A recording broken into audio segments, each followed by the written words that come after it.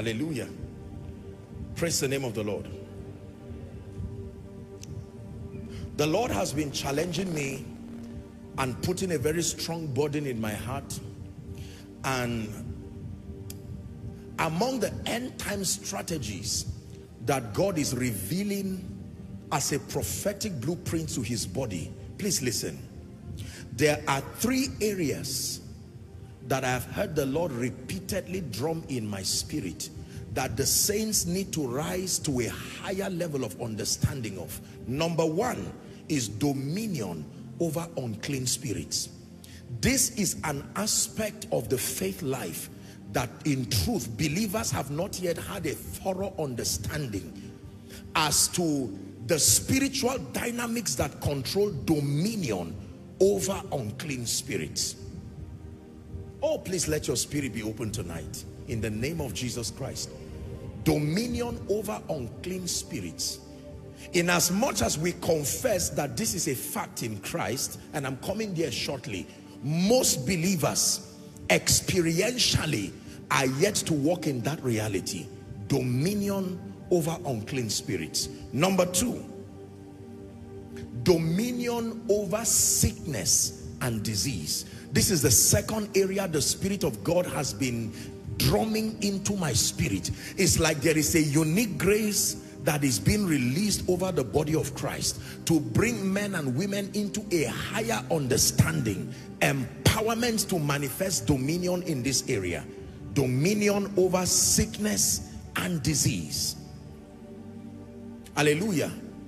The rate of people who get healed, whether medically or supernaturally, with respect to those who are being, or relative to those who are being oppressed by Satan, is very small. The Spirit of God wants to close that margin. Are we together now? There should not be 100 people suffering from sicknesses, cancer, like we prayed over, or some demonic thing, and then you have just one testimony, whereas the remaining people, it does not look like victory. The character of victory is that it always dominates. Are we together now? Yeah. Dominion over sickness and disease. Number 3, the third area that the Spirit of God has been putting a strong emphasis, and this is for the body of Christ, is dominion over resources. These 3 areas. Dominion over resources. That if you must survive the end times with all the onslaughts that the devil is bringing upon the nations, it is important for us to be reoriented, re-educated, to understand in truth from Scripture, and completely so, the dynamics that govern dominion over unclean spirits, dominion over sicknesses and diseases, dominion over resources, because these 3 God revealed to me will be Satan's greatest tool before Jesus returns. The attack that is coming on the body of Christ will be along these 3 areas. Our inability to understand how to establish victory over spirits, all kinds of satanic spirits, and you'll be learning something powerful shortly, will keep many families and many people bound in spite of prophetic words, prophetic confessions, fastings and prayer, and you'll find out that Satan seeks or seems to be gaining dominance even over the lives of believers. And then number 2 is the body of believers. The greatest way that God is mocked in the life of the believer is when he is alive and begins to deteriorate in the presence of everybody.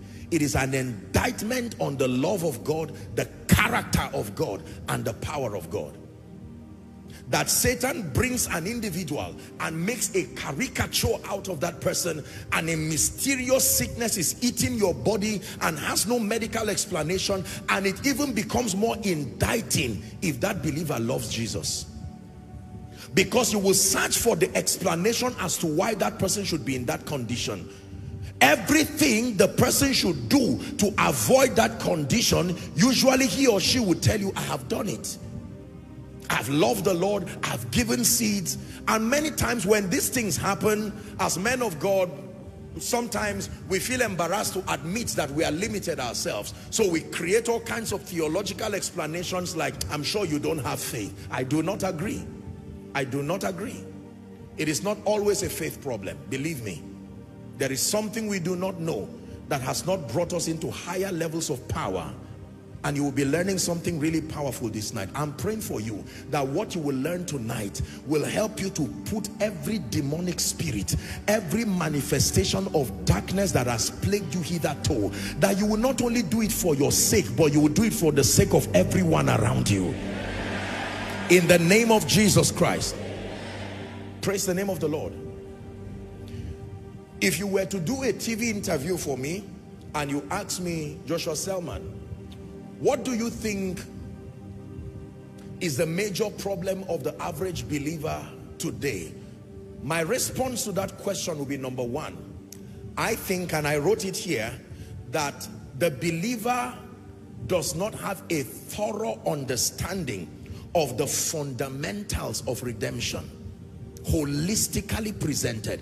The first problem of the average believer is not zeal, it's not passion. There is a very severe bankruptcy of a thorough understanding of the fundamentals of redemption. Hallelujah. There is not just, there is a way God should be known, but there is also a way a believer should grow. And look at me, please. It is a dangerous thing to start helping a believer in his faith journey and then all you introduce him to is responsibility. It is dangerous. The foundation of the believer's walk is not an awareness of his responsibility. The foundation of the believer's walk is what Christ has done. And until the believer understands Christ that way, he will keep seeing God as a selfish, self-centered God who is only out to save so he can use. And that narrative about God is not proper. And from that narrative will come all kinds of weaknesses. People who have exerted power and dominion in the body of Christ, past and present, are people whose foundation was properly laid. Are we together now? And the foundation was having a thorough understanding of the fundamentals of redemption. Everything that captures Jesus, his coming, his earth walk, the significance of his death, the significance of his burial, his resurrection, his ascension and enthronement, and what that means to the believer today, what the believer has now become in light of that reality. You will never be able to rise to become a champion in the kingdom if that is not the foundation of your understanding. It matters at what point in your life you learn that truth. So there are many people who their first approach to the knowledge of the things of the spirit is warfare.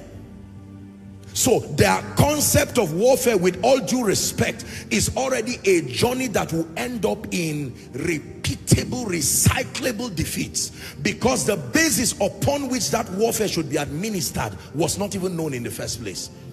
So it becomes an endless journey of boxing Satan and watch if he will reply. And then I box him again. How many did you give him? 2. How many did he reply? 5. Oh, you need to step up. So that narrative produces weak believers. Praying from the lens of weakness. Fasting from the lens of weakness. Confessing the word from the lens of weakness. Is someone learning already? Then on the other hand, you have people who have these fundamentals, but then in addition to these fundamentals, unfortunately, they remain at that level.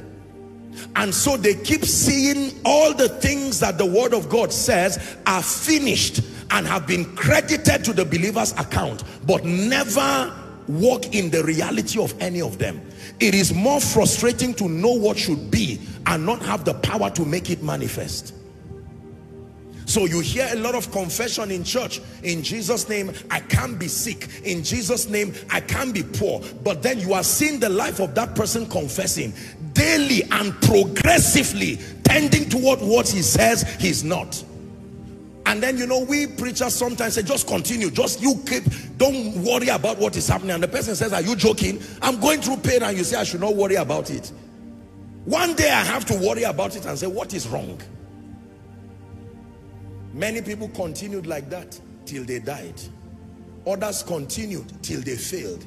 Others continued till they backslided. Others continued till they insulted God and walked out of the Christian faith and became advocates through their anger that don't mind this church thing. These guys are just a bunch of liars who want to manipulate members to get gain. It matters how your spiritual understanding is constructed. So back to my interview. You ask me the question, what is the challenge with the average believer? My first response is that there is a bankruptcy of a thorough understanding of the fundamentals of redemption. And let me tell you the truth. I think for the average believer in our generation, we had our understanding about what we call redemption realities from largely, and with all due respect, what we call the word of faith movement, in partnership with the charismatic movement because of their inclination to the word and the ministry of the Holy Spirit. So the average believer had his understanding about redemption realities from the lens of those who came from this movement. And they taught many powerful and wonderful things. Fathers like Kenneth Hagin, T.L. Osborne, and these great men, they demonstrated that they understood what they knew. But let me tell you the truth.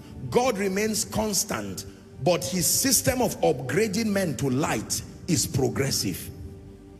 That means every generation should see clearer and farther than the previous generation. It becomes an embarrassment if the fathers see greater than us. It means we are not growing, because we have the advantage of their scars and their shoulders to climb upon, plus the advantage of the Holy Spirit. We should be able to see something they did not see as clear. And one of the major issues with the revelation of redemption realities as we have in the body of Christ is that there is a thorough misunderstanding of the believer's authority in Christ. I have studied materials again and again as to the understanding of the believer's authority. Most believers are just blindly mentored that we have authority in Christ, and that is true. We are like Christ, and that is true. We are gods, and that is true. And most believers stop there, but it is a random thought that is just emotionally received. Most people do not even understand what that statement means. What does it mean to have or to be in authority? Question 2, what is the jurisdiction of the authority? What is Satan allowed to do, and what is he not allowed to do? What can the believer do, and what can the believer not do? For instance, when the Bible says, as he is, so are we in this world. Or number 2, the Bible says we are partakers of his divine nature. Do you know what that means? I have taught you here, but for the sake of this topic we're dealing with now, it is not everything God has and God is that he gave man. Are we together? When the Bible calls us partakers of his divine nature, that is a fact. But it is not every part of God that he gave man. There are certain dimensions of God that he did not share with man. These are the dimensions of God that brands him exclusive to himself. For instance, the quality of omniscience, the ability to know all things, God did not give man. Number 2, omnipresence, the ability to be everywhere at the same time. That is a dimension of God he did not give man. Are we together? Number 3, omnipotence. Man is not all powerful. Our authority in the kingdom is not absolute. It is derived. It's a product of a relationship, and it can be lost. So when a believer exercises authority in the kingdom, it's not something that was invented outside of God's participation. It is a product of your relationship, a flow that comes from him to you. Are we together now? Yes. So you see, when the Bible tells us that we are partakers of his divine nature, if the believer is not educated to understand the full implication, you will start doing a lot of heretic practices that will only leave you confused yourself and then to confuse others. The fact that we are partakers of his divine nature, or one with Christ, or seated with Christ. The word seated with Christ here is a spiritual reality, but is also just a way, a graphic representation of how one we have become with him. Are we together now? Yeah. So if you ask the average believer, you are seated with Christ, he will say yes. You have authority, yes, over thrones, dominions, every name that is named, yes. But now to manifest that authority becomes a serious problem. How then do I walk in the reality of that power, that authority in experience? Number two, Satan. Let's talk about Satan in 1 minute. No, don't write, just listen. What kind and what level of authority did God give man over Satan? What are you allowed to do to Satan, and what are you not allowed to do to Satan? I hope you know that you cannot do everything. Listen, this is why most believers don't have results. The concept of the authority of the believer has jurisdictions, and it has rules of engagement. Just because you have authority does not mean you say everything and the realm of the spirit respects it. There is a rule of engagement. If you do not understand this, your spiritual labor will be futile, and you will never be able to walk in power. I give you an instance. There is nowhere in scripture where you have authority as a believer to gather all the demons on earth in one place and chain them and hinder their operations indefinitely. That provision is not given the believer. Do you know why? Because there is a level of liberty that Satan has. There is an allotment of time. His final judgment has not yet been meted out. It's in the Bible. Even the demons had this. Remember the madman in Gadara? Matthew's account, when there were two madmen who came, they said, have you come to destroy us before our time? They were talking to Jesus. You are obedient to prophecy. There is a timing to it. When Jesus walked upon the earth, there were things he did with Satan, there were things he did with demons, but there were things he did not do. And Jesus came as a pattern man to help the believer to know how to exercise authority in a profitable way. The number one law for exercising authority is the knowledge of jurisdiction. You need to know, what is the jurisdiction of my authority? Is someone learning tonight? So for instance, in scripture, believers are given power over unclean spirits. Believers are given power against unclean spirits. What does power over mean? What does power against means? What can I do with Satan and what can't I do with Satan? For instance, you cannot destroy Satan. It's not given to you. Of course, now I know that especially ministries that are inclined to deliverance, they may use words like die or Satan will destroy you. Sometimes you may even hear us preachers say it. We just say it on believing that members know what we mean. Are we together now? But classically speaking, Satan, you are not the one who will destroy Satan. Are we together now? There is a judgment that will be meted out by God's divine justice. And when that happens, Satan together with all his cohorts will be judged and destroyed eternally. This is what the Bible teaches. So in the meantime, the believer, you have the authority to, number one, withhold the potency of Satan from performing within your life and within a predefined jurisdiction for you. For instance, I can, as an intercessor, ward off the activities of demon spirits over Abuja, over Nigeria. We are given that liberty in Christ through the ministry of prayer, standing upon the authority that is in Christ. Because remember, he says all authority in heaven and earth has been given to me. Go with that consciousness that the jurisdiction of your authority is right from the second heavens down to the earth. Everywhere within that spiritual climate, your authority will walk. Another example, you cannot command, I know we do that, you cannot command any being aside from angels in heaven to respond to you. That liberty is not given to you. You cannot get up and command the 4 living creatures, command the 24 elders to do anything for you. Are you seeing that now? They can move, they can walk, but that is not within the jurisdiction. The authority of the believer is over spirits, and the spirits are defined. Unclean spirits, angelic forces, and it is not even to command, it's to make decrees, and they have been mandated to back you. They don't follow you, they follow the word of God. So it makes it look like they are obeying you, but they are not slaves. Are we together now? Yes. They are not slaves. They bring performance to the word.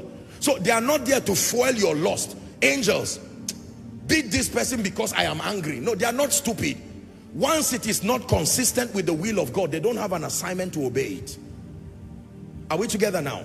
Is someone learning now? So the average believer does not have a thorough understanding of authority.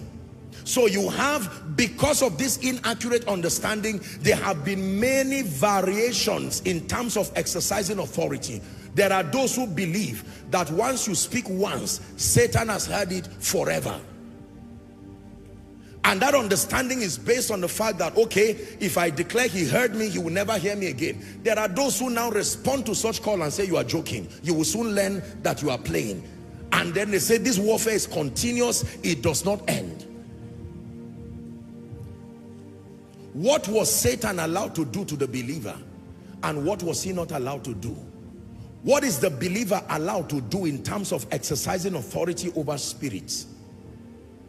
We want to learn authority, you have to examine the life of Jesus, because Jesus is the most accurate portrait of God in terms of exercising authority. The prophets and all the people before him and after him, because they were men, the Bible never gave a word of approval for them from God. So we know that Jesus came as a pattern man to reveal to the believer how to walk in authority. When you notice that in casting out devils, Jesus never told the spirits where to go to. Only once that he granted their request, because they wanted to enter swine, and he did not say go, he just said go. Every time Jesus casted spirits, he did not define a place for them to go and stay. In fact, if Jesus said anything, he gave us intelligence that spirits have the liberty of mobility. Mobility from any place back to the vessel that they came out from. That when a spirit is casted out of a man, is that in your Bible? That he goes through dry regions, and not finding a place, he will say, let me go back to my house. And if he finds it swept and clean but empty, he will get 7 other spirits more deadly than itself and return back, so that the latter part of that man's life. No wonder you can find people who receive miracles, and then after a while they go back and their conditions become worse. Jesus gave us an explanation, because I have taught you that deliverance does not end by just casting out the spirit influence. When the spirit influence leaves, that is step 1. The second phase of deliverance is that the light of God's word must come to give the person a now superior spiritual orientation, and by so doing it, to close that door. And then the third dimension of deliverance is called the discipline of conformity, where you now have the responsibility of cooperating with the word to walk in light with the things and the practices that keep Satan at bay. Are we learning now? So the average believer, I can tell you, in church is zealous, loves God, is sincere, but many people may never rise to God's standard, that prophetic potential, because we have not learned properly the fundamentals of redemption. We have a head knowledge, we have a theological knowledge, we can recite what Jesus did, but an understanding of how to convert that reality to become our experience, many believers are at a loss. So we have people who command angels anyhow. I command these angels, do this and that and that. And sometimes, you know, just because we are given authority and angels minister to the saints, there is a modus operandi. Are we together? There are those who even command God, and then mistakenly we use the scripture that says, as touching the works of my hand, command ye me. Those things were just error in translation. You cannot command God. No. When I was teaching you, let them have dominion, I taught you that when people say God himself is limited until we authorize him, they are sincere, but it's not an accurate spiritual understanding. What we do is not to command God. What we do is to partner with him. You think partnership, not authority over God. Are we together? So I cannot command God because he made me ruler in the earth. No. When God limits his operation until my participation, it is not because he is weak. It's that he has designed a system to incorporate me every time he's functioning on the earth. It's not a product of weakness. It is his wisdom designed to make sure that I participate in that dominion process. But that if God decides to bypass me, he's still just, because the earth is still his own. You see that now? Yeah. So he says, if you will not praise me, it is not the usual rule, but I can raise up stones. Literally and prophetically, I can raise up stones to praise me. Is someone learning now? So the average believer needs, listen, if you want to build a believer to be a person of stature, he needs to come into an understanding of what Jesus has done. When you tell somebody that while you were yet a sinner, unable to help yourself, alienated from the commonwealth of Israel, that Jesus saw you, he loved you, and he came to you, not demanding that you give him his life because of the threat for hell. He loves you and he's giving you an opportunity to be a partaker of his life. And the only thing you have to do is to believe that he loved you enough and died for you, and that in saying yes to him, among the many things that happen to you is that there is a translation from the kingdom of darkness to the kingdom of his dear son. Now you have been vested with life eternal alongside authority. The potential to manifest the God life has now been given to you. That is why the gospel is called good news. Hallelujah. Now the person can say, you mean with all this my life of drinking, smoking, all this my life of drugs, all this my life of killing and destruction, Jesus can love someone like me? You say yes. Step one, when you bring such a person, now the danger is, if that is the only theology that remains with that person, there is trouble, because the next assignment is to know that now we are not saved by good works, but we are saved unto good works. That when you now become a believer in Christ, the next thing is that you begin to understand that there is the partnership with the word and the spirit to conform to the image of the Christ in experience. Are we together now? And then that eternal life that has been transmuted into your spirit cannot manifest just arbitrarily. It's a product of knowledge, understanding, and faith. Now you are taught the ways of God. The believer now walks in the appreciation of what Jesus has done, but also rises to a point of responsibility, knowing that I need to not add to what God has done, but partner with what God has done to make it manifest. So sometimes, with all due respect, we say things like, if God said it, I believe it, and that settles it. Of course, I know that those who say that are very well intentioned and they are sincere, but from the lens of scripture, that is not an accurate statement. How many times have you believed what God has said and agreed with it and confessed it and it did not work? Because it takes more than that. The entire journey of obedience is beyond the realm of confession. Confession is part of the process, but obedience is predicated on understanding. Number one, you need to know the provisions that have been there. Number two, you need to know the conditions allocated for those promises to be made manifest. And then you need to obtain grace from God to walk in keeping with those conditions. That is what is responsible for manifestation. Hallelujah. So I can know that Jesus died, defeated Satan, death, hell, and the grave. I can know that for a fact. But ladies and gentlemen, I can know that I've been translated from every curse, and I can even stand to declare, in the name of Jesus, there is no curse upon my life. In the name of Jesus, oh, my grandfather worshipped this, my grandmother worshipped this. In the name of Jesus, I am free from it. And yet, after all of that confession, it looks like Satan is just watching you and say, just finish and get out of the way for me. And then you find out that there are many people who would tell you, Apostle, I'm fasting, I'm praying, and in the midst of the fasting and prayer, I still see demons come to oppress me. You see that? And sometimes we men of God are at a loss as to why, you know, what should have caused that now. And we say, just go, you are not serious with God, that's why. It's not true. It's not true. That person is very serious with God. That's even why Satan is oppressing the person. Hallelujah. I'm saying that because it's happening to many of us, and sometimes we come to church and we just say amen, but we leave back with our various questions and our frustrations. And sooner or later, the believer will become discouraged and say, you know what, I love the Lord, I will still keep doing church, but I will really go and find a solution that befits my problem. It's why there is a mix of the Christian faith and many other extra biblical practices today. And then we say things like the word of God works, and that is so true.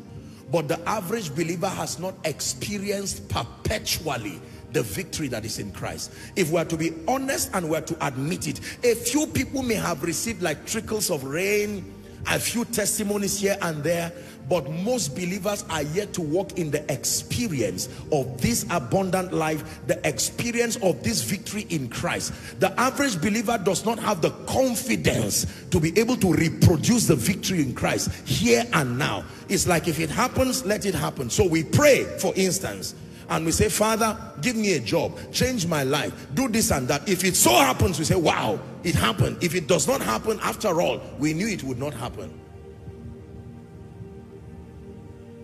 The fundamentals of redemption.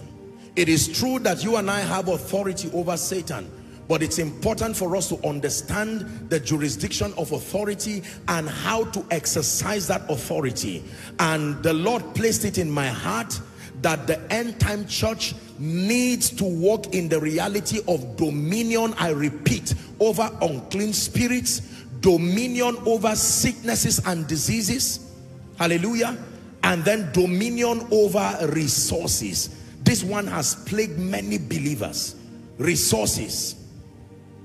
The inability to be able to have command of the resources it takes to live a decent and a meaningful life, and then to be part of God's end time program. The greatest attack that will come upon the saints will come in these three areas. Satan is fashioning a very dangerous weapon to bring upon the believers, that it looks like the devil wants to make a caricature of Christians and to mock them, that while we are serving God and rolling on the floor, there are spirits that seem to move unhindered, destroying families, writing negative narratives over our lives. Hallelujah.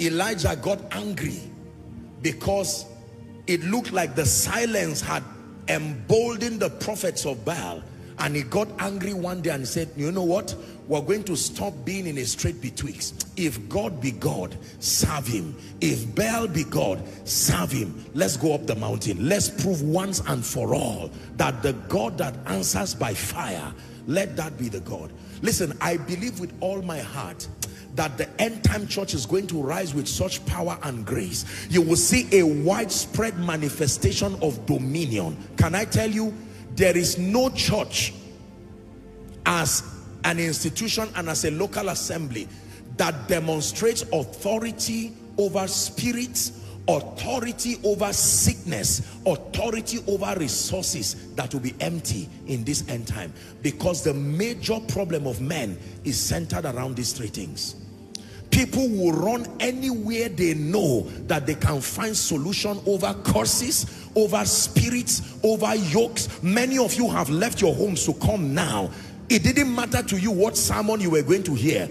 Your major concern was that I carried this spirit disturbing me. I transported it to Koinonia and let it sit down with me here in hope that someone with the power and the wisdom from God will be able to bring that separation. When someone leaves his home, ladies and gentlemen, and comes and sits down here, and after 2-3 hours, every curse, every yoke, every pronouncement upon that person gives way, and he returns back home, and the testimonies that follow liberty, testimonies that follow liberty, not assumed stories, not assumed testimonies. By Monday, doors are open as proof that Satan has left you. Tuesday, doors are open. Your loved ones say, what happened? They usually would not listen to you, but now this is a manifestation that is foreign to the history of this family. We've not seen breakthrough like this. A young boy that was missing suddenly returns back home. Most people do not understand the publicity power that victory over spirits and victory over sickness and victory over resources can bring to the name of the Lord. Wait until you find a family of 10 people impoverished financially, and within 1 month, one by one, God begins to sign. You know how you sign a register? The sister comes and God opens a door. The brother comes and God opens a door. The one who is a missionary, that as though he has been cursed, all kinds of doors open. Have you seen someone who was sick and became healed? Did you not cry? As bold as you are, most people have not seen genuine healing miracles in a consistent way. The way people testify in church, sometimes you are even, it's as if they are not sure themselves. It's almost as if they were saying, just go and say something. Genuine miracles that you watch somebody who came sick with the medical reports. I was very blessed hearing the testimonies. There are notable miracles that you cannot deny. They are proof of the hand of God. Are we together? Ladies and gentlemen, the dominion of the saints must be well represented in the area of dominion over sicknesses and diseases. I've had the honor and the privilege of praying for people. My phone is full of needs. Sometimes I feel guilty because I'm not able to attend to as many needs, and I say, oh God, please keep raising people. The more people are raised, the more some of us can rest.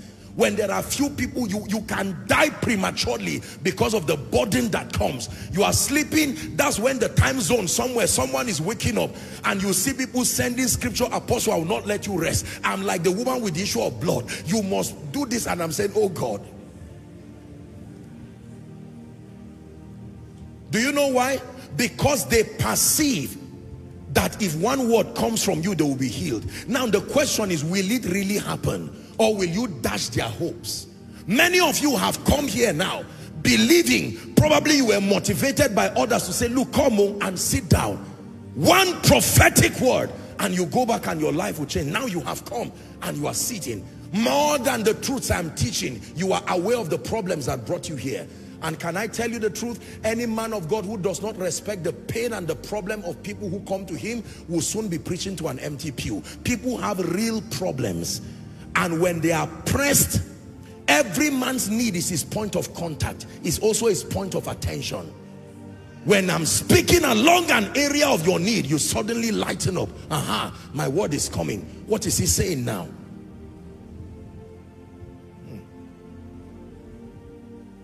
Dominion over unclean spirits. There are many of you who are seated here now. The reason why your loved ones have refused to be saved is that they have watched your life. They watch your zeal versus the performance of the word in your life, and the gap is too wide to convince them. And so every time you tell them, I'm going to church, they say, save Johnny. Carry this, your burden of religion, out of my face. Let me manage the spirits that I'm dealing with now. Whether it's through appeasal or occultic manipulation, let me just be managing it there. But here comes a generation, ladies and gentlemen, men who will understand this thing with power, that we will demonstrate such levels of power, dominion over these unclean spirits, that it should not take 1 year to get spirits out of a family. It should not take 1 year for God's sake to rewrite the story of a person. One time they showed me true story. I think maybe it may even be a family here. They showed me the photo of one of their fathers, the legs here. I mean, the whole thing, you could see the bone, because I don't know what kind of condition that was. I just know it is of the devil. I've had the honor of seeing and being part of phenomenal miracles. And even as a man of God, you will think walking in this dimension for many years will get you used to it. Every spectacular manifestation of the hand of God leaves everybody, including the vessel, in awe. You stand and you say, God, what is this? What is this? A family called me one time, a simple prayer for them, and this satanic spirit just gave way. And my goodness, the doors that opened for them. Now the woman, they are in UK. She's giving birth next month, I think, or something, and property they've not been able to. And these are people who love God. They have served God. Let me speak over your life. In the name of Jesus, every spirit that followed you here, provided this is Koinonia and we bear the name of the Lord, it must let you go now. It must let you go now. Listen, sit down please. Behind the widespread tragedy of men, the widespread tragedy of families, parents, the widespread tragedy around your children, be it academic in nature, be it health-wise, be it career-wise, do not think any sustained problem in your family is void of the participation of spirits. The longevity factor behind any problem is because of the presence of spirits. Hallelujah. They will turn a great child with a great destiny to become like a fool in the presence of his parents. And the devil will handpick from a very Christian family so that he will use that as a message to make it look like serving God does not pay. I hope you know that when he does these things, it's not just because he's evil, that he uses men as a portrait to write a letter to creation that God is not faithful. So someone will say, this family that loves the Lord, missionaries, serving the purposes of God, look at the kind of useless children they build. One is a drunkard, the other one is a prostitute, the other one does not even know what he's doing, the other person is this and that. Is this how God rewards? If this is the Jesus you are bringing, I'd rather not go. And hell says, come.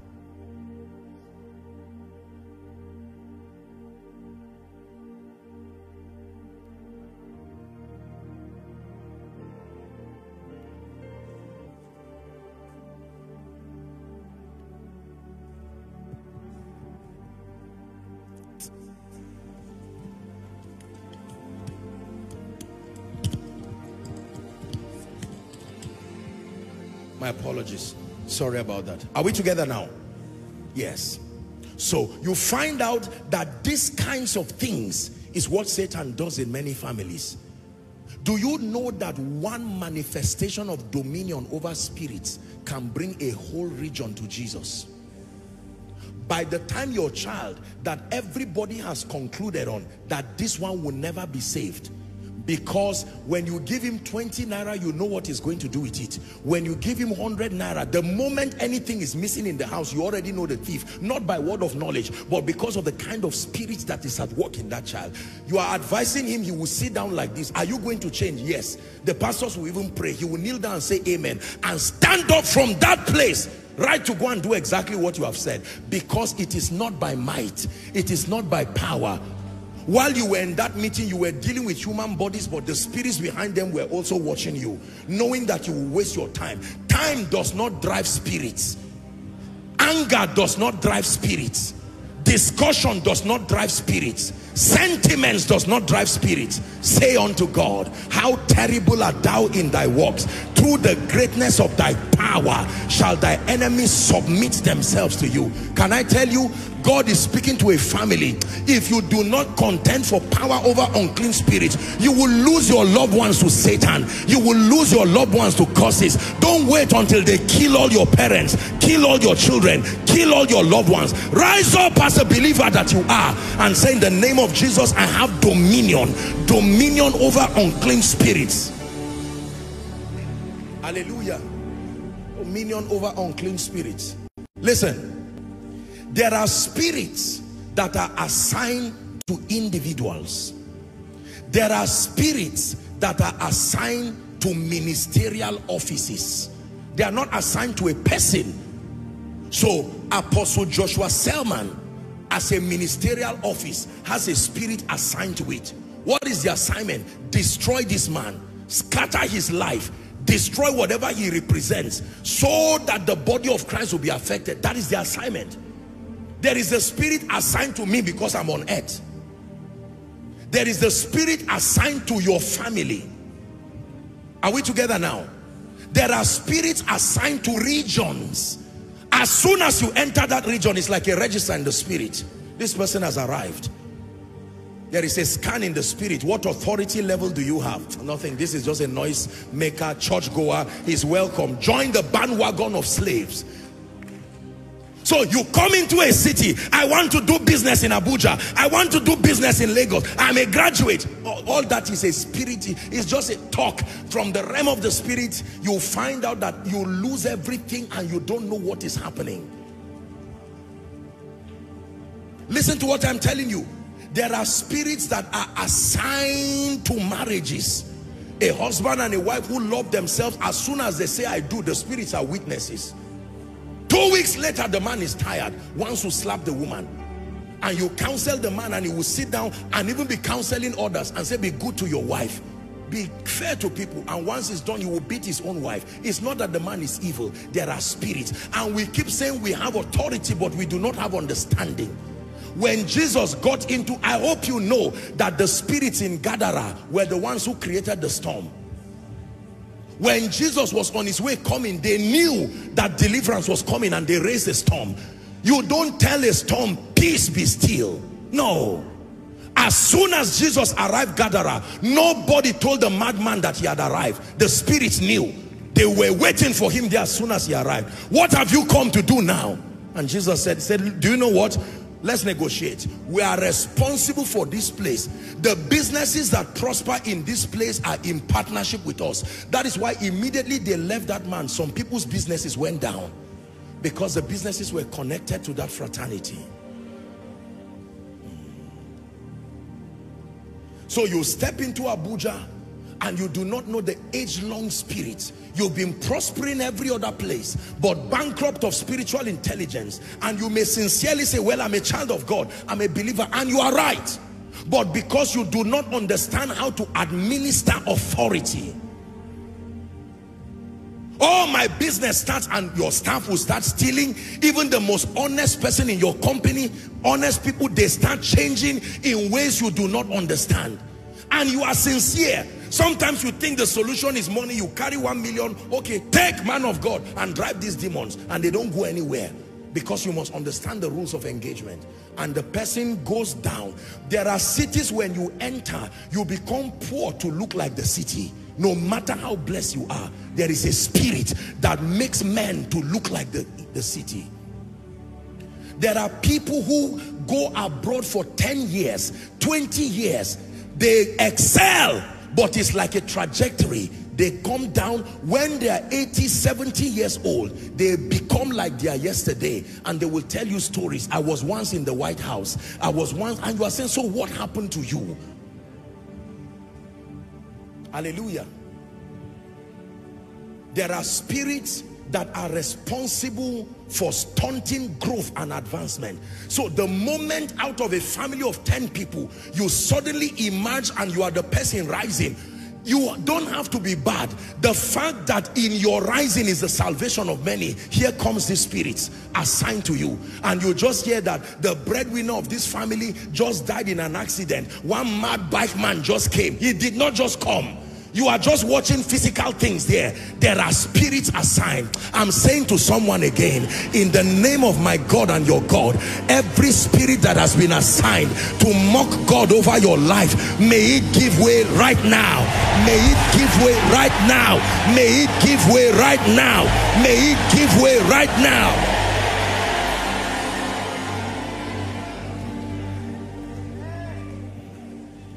Hallelujah. You see, there are many ways to enjoy the authority that immunes you against sickness or against unclean spirits. Number one is your personal understanding. Your personal understanding of the finished work of Christ. It has to be a personal revelation for you. Number two, the advantage of prophetic covering. Listen carefully. I'm showing you the ways that God designed for believers to be immune. Number one is a product of your personal revelation of the finished work of Christ. That means as a personal responsibility, you go to understand the implication of his death, burial, resurrection, how that he defeated Satan, sin, hell, and the grave. He resurrected triumphant, and he's now seated at the right hand of the Father. What that means to you. And then the advantage of prophetic covering. You know the advantage of prophetic covering because everybody will come into this understanding gradually. So prophetic covering was put to midwife your victory while you learn and while you grow. That is why there are people, the moment they become connected to certain visions, even before they come into certain levels of understanding, they enjoy certain privileges. Are we together now? Remember when the blood was put on the lintel of the nation of Israel, it didn't matter the personal belief of the person in the room. Provided there was blood on the lintel, everybody within that room, even if you were an armed robber, you were saved from the angel of death. Hallelujah. Dominion over unclean spirits. I have seen wicked spirits in my vision. I know what they do to families. Sometimes I am pained when I watch the ignorance of believers. They just assume that just because Jesus has died, everything automatically is gone. No, let me show you a scripture. Hebrews chapter 2, please. Give us from verse 6 to verse 9. Hebrews 2. But one in a certain place testified, saying, what is man that thou art mindful of him? Please let me have your attention.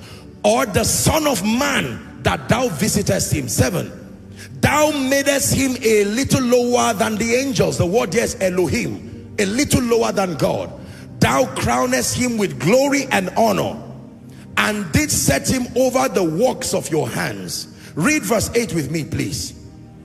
Thou hast put all things in subjection under his feet.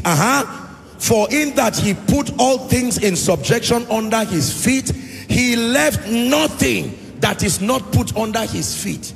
The tragedy is in the last line. Read on, please. But now we see not yet all things under him. Just stop there. Are you seeing that now? Paul is the one who was given the privilege of what we call the Pauline epistles. He understood redemption from a standpoint of divine revelation. And Paul is saying, in as much as it is true that in Christ victory has been accorded every believer, but he says now experientially we do not yet see all things under his feet. It is true that no curse should walk in your life, but now we do not yet see the manifestation of that victory, because mama is still crying, the young men are still in bondage, the women are still feeding the men in that family. It ought not to be so. Now your assignment as a believer is to, number one, regardless your condition, to believe that the truths that have been captured as far as Christ's finished work will not change. Let God be true and all men liars. Then number two, to take the responsibility to know that between prophecy and manifestation, there is something you need to understand and there is something you need to engage. This is a missing link for many people, especially among the Pentecostal charismatic circles. So we just leave everything to God and say, don't worry. Or at best, we believe the only thing we should do is just to speak. I believe in speaking the word. But if the only thing you do in terms of destiny actualization is speaking the word, you may live a painful Christian experience, laced with all kinds of disappointments. Because speaking is not the only thing you are mandated to do. There are actions of obedience based on what scripture has given us and based on the Rhema word that comes by the Spirit as a unique strategy for you. If the nation of Israel kept shouting before Jericho, in the name of Jesus, Jericho, you must go down, they would have died for nothing. Beyond speaking, a strategy was given to them and they walked in obedience, and that's what brought Jericho down. Listen to me. I want to challenge you. I have seen this in my visions and the word of God confirms it. There is an onslaught of wicked spirits being released in this end time over ministries, over men of God, over families. Walking in spiritual ignorance will be a costly bargain in this end time. Hallelujah. So Satan sees that that lady, that gentleman will rise to become the horn that exalts the family. All of a sudden leads to the next one. You will start seeing mysterious sicknesses. Have you seen people, with all due respect, who were, say, AA? All of a sudden they now find out that they were SS, for instance, and they cannot explain where that came from. Or you find someone who has been healthy, living a responsible life, and the next thing they say, you are having HIV. HIV from where? Sorry, you are having HIV. That's the end of discussion. Or someone just begins to feel pain, side of your chest, anywhere, and then it looks like child's play until they tell you, sorry, from what we are seeing, you've been having cancer in the last 3 years. Cancer? Where did it come from? I eat healthy, I've done my best. Ladies and gentlemen, this is more than a health issue. There are spirits. Their assignment is to take you out of the way for the sake of those who will be blessed by your life. But again, I'm praying for somebody. In the name of Jesus, you came for Koinonia tonight. If there is any sickness in your body, whether you have detected it or not, that is growing to become any blood disease or any cancerous statement in your life as sickness, you're a man and it looks like enlarged prostate is growing to become cancer, or cancer, breast cancer, lung cancer, I don't care what it is called. I curse it now in the name of Jesus. I curse it now in the name of Jesus. Please sit down.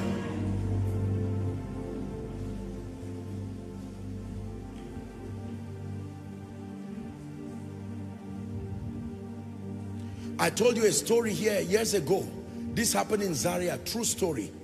A woman who was pregnant, and in her dream, she would always see like monkeys, true story, come, you know, to molest her and all of that. And she just shrugged it over, true story. She had a stillbirth. As she gave birth to a hairy child, looking physically like monkeys. Ministry is like medicine. You will see all kinds of things that you would not have believed, except that it is right before you. I have seen a woman who got pregnant.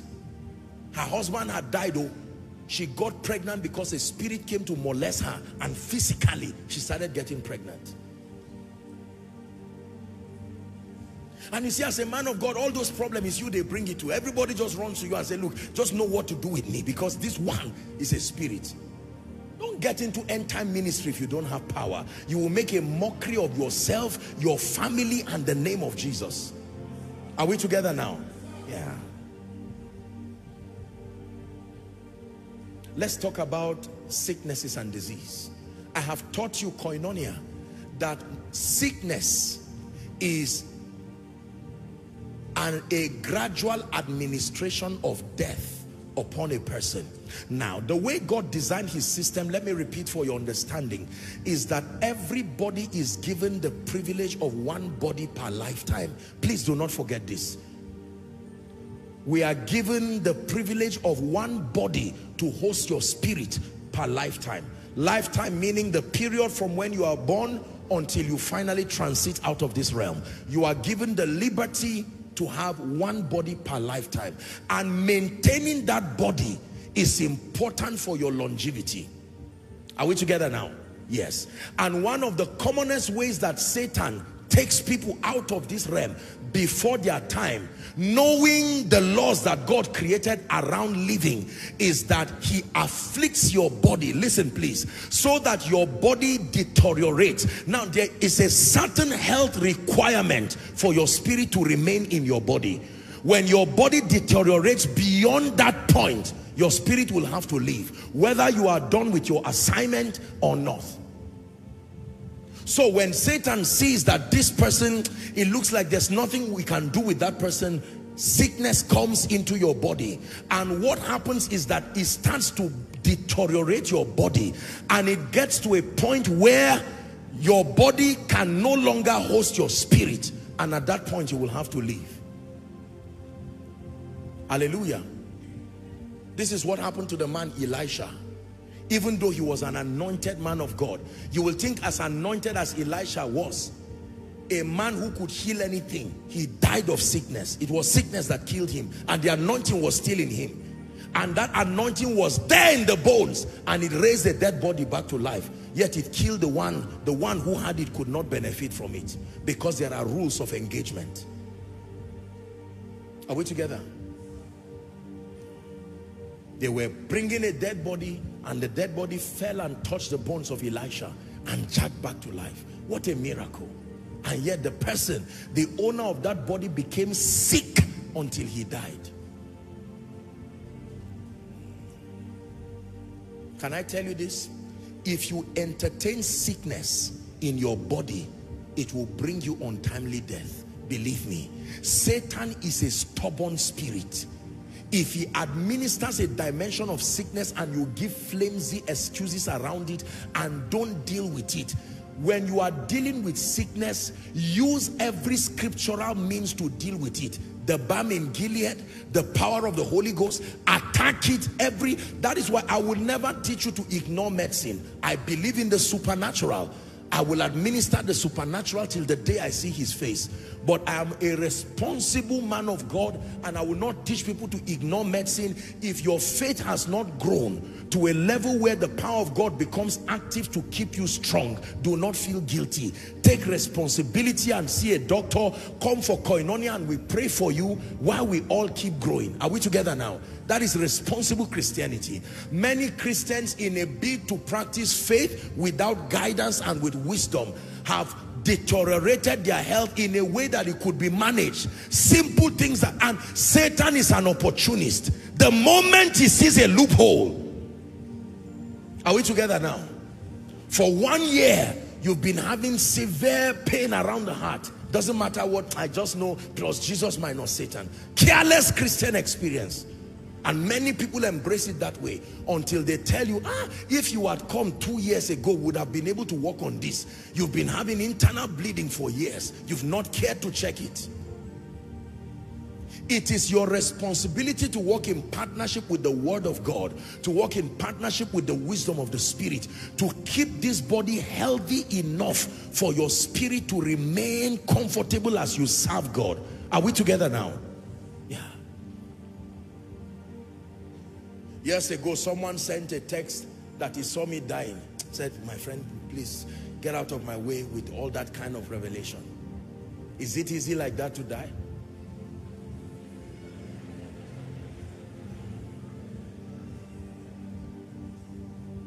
Hallelujah. Many people say, I shall not die but live. They are already on their way to the grave because they do not know what it takes to make prophecy become manifestation. The person who is saying I shall not die is dishonoring every parent, dishonoring every father, dishonoring everyone. The person who is saying I shall not die but live is eating anything he finds in front of him, even when he needs to or not. The person who is saying I shall not die is not serving the purposes of God. You are on your way dying for sure. You see that now? There are many scriptures that are connected to longevity, freedom, liberty from sickness. One is I shall not die but live and declare. That means if your life is not advancing the kingdom, you will be a victim in this end time. It's not a threat, it's the truth. There are people that God will not allow to die. His jealousy would defend them. They are too useful for his program. Too useful for his program. Hezekiah turned his face and said, God, you want to kill me? Remember, who will fund your project? Who will bring glory to your name? How many of us can stand and look at the spirit of death to the face and look at God, who is the judge of all the earth, and say, Lord, remember my walk in Koinonia. Remember my partnership. Remember my giving. How many people pray for Apostle? Remember, it's a project. Show me a man who is doggedly involved in the program of God. I show you somebody who the devil will be forced to stay far from. Claiming blessings without the conditions connected to them is what will keep making a mockery of people. Are we together? I can tell you there are people who God will never allow the devil take their lives. Many children eat because they are alive. Many people go to school because they are alive. There are many preachers today who are comforted and have left the way of compromise, courtesy, their help and their partnership. No devil will take them out of the way. Hallelujah. I shall not die, but live and declare. Number 2, it says, honor your father and your mother in the Lord. Is that in your Bible? That it may be well with you and that you may live long. There are many people who will stand and look at their parents to their face, insult them, insult every man of God, and they don't know they are programming death. They think they are expressing themselves. And before you know it, you are dividing your years times 2. And the person gets up one morning and then he just says, a bike man just killed me. No, sir. All these things you call coincidences, there are no coincidences in the spirit.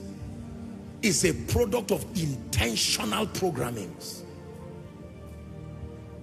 As for me, I've made up my mind that in the name of Jesus, when my assignment is done, I will not die the kind of death that brings reproach to the name of the Lord. With all due respect to those who have gone, I honor them. Thank God they made heaven. But me, I've chosen the template of my own life in the name of Jesus Christ. Hallelujah. Believe it. Don't serve God in fear and live a defeated life. This body will not carry cancer. In the name of Jesus, this body will not carry, I don't know whatever name it is called, but by the power that raised Christ from the dead, if that same spirit that raised Christ from the dead dwells in this body, I decree and declare, I will weary every devil and everything. This body must host my spirit for my lifetime as appointed by God. Hallelujah. Do you believe what you are hearing tonight? Yes. There are many preachers who have not taken out time to meditate on divine health, to meditate on long life. Let me give you a counsel. If you are a man of God and you've not sat down to meditate on these things, please do so. If not, your schedules will be the very reason you will go to the grave. Hallelujah. We've had roller coaster meetings from Enugu to Lagos to Abeokuta to Lagos and back here. After service, seeing people and doing a lot of things. You keep doing, you cannot fake this thing. Oh. If this grace is not at work in you, one day you will just wake up and see that you are either in ICU or maybe you are just before the throne. And it's not like it's a vision, you are gone. Say amen.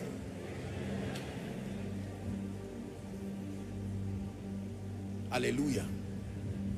When he had called unto him the 12 disciples, he gave them power against, are you seeing the pattern now? Unclean spirits, to cast them out, then to heal all manner of sicknesses and all manner of diseases. He sent them with a message, verse 7, as ye go preach, saying, the kingdom of heaven is at hand. Prove the reality of that kingdom, verse 8, by healing the sick, cleansing the lepers, raising the dead, cast out devils. Freely you have received, freely give. When you read from verse 9, the next thing is talking about supplies. It's always been in that order. You deal with spirits, your body. I'm coming to the issue of supplies. But my assignment is to speak to the body of Christ. There is a need for a heightened awareness of the principles that truly make for health and longevity. May God forbid that you wake up one morning and just find out that somebody you loved has gone. I know that most of us here, we've lost loved ones, no problem. There's nothing we can do. We thank God that they are in Christ. But since you are alive, you have a chance now to define your reality. Do you know there are people right now who, based on the satanic programming, they are not supposed to see December 31st. They are alive, oh, they are already working now, but they are part of the list. From now till December, this one, let's try accident. If it does not work, try a satanic migraine headache. Oh, this one is pregnant, she's getting to 9 months. Can we use it as an opportunity? This had delivery now. This can be an opportunity to kill her. And the spirit scheme it. And that's why the Bible said no weapon fashioned. Weapons are fashioned. They are fashioned by studying your life. This man is a man of God. Most likely he will be laying hands on a lot of people. Can we program people with communicable diseases so that as he's laying hands, something will come upon him and kill him?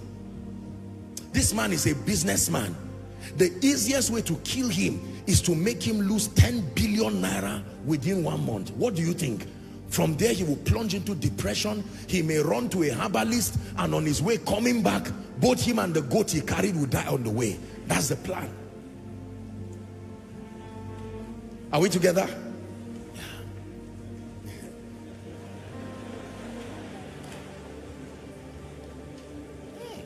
And while all that scheming is happening and these spirits are planning, from the realm of the spirit, all they hear is a sound like thunder. Shabakatoskiata, Pradoka Paruska Bedika, Shadika Paruske, Emprekete Pakatosa Prakata, Makoske Barusiata. You are there in your room, oh. You are there in your room. Listen. Jesus was not invited to hell. He entered.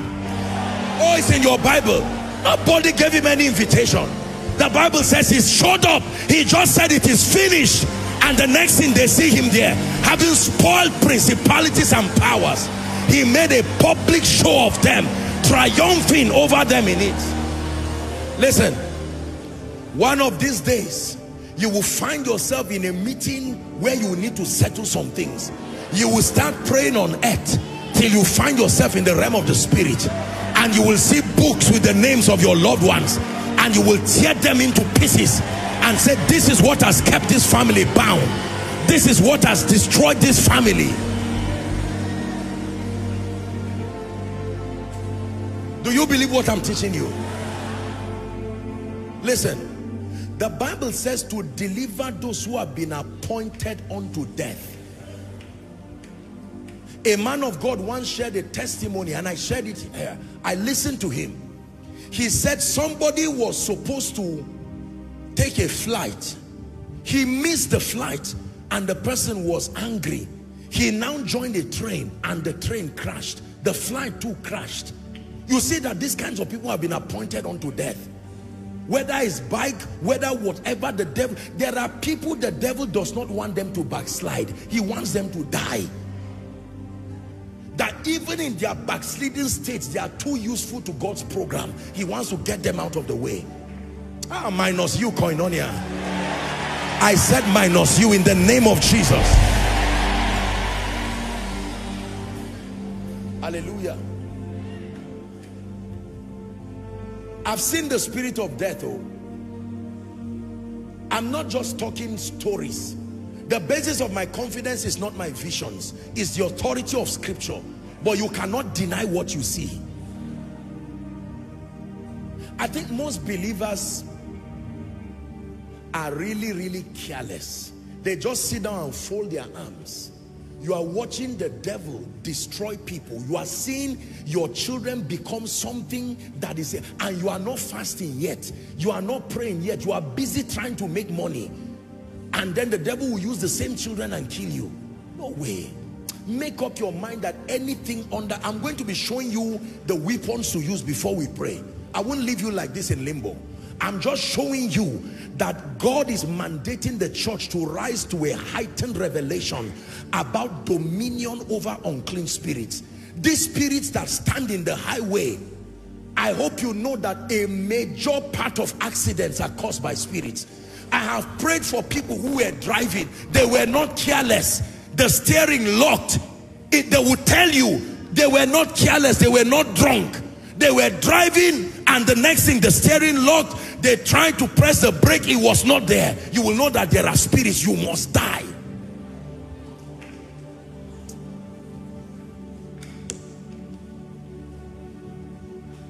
Hallelujah.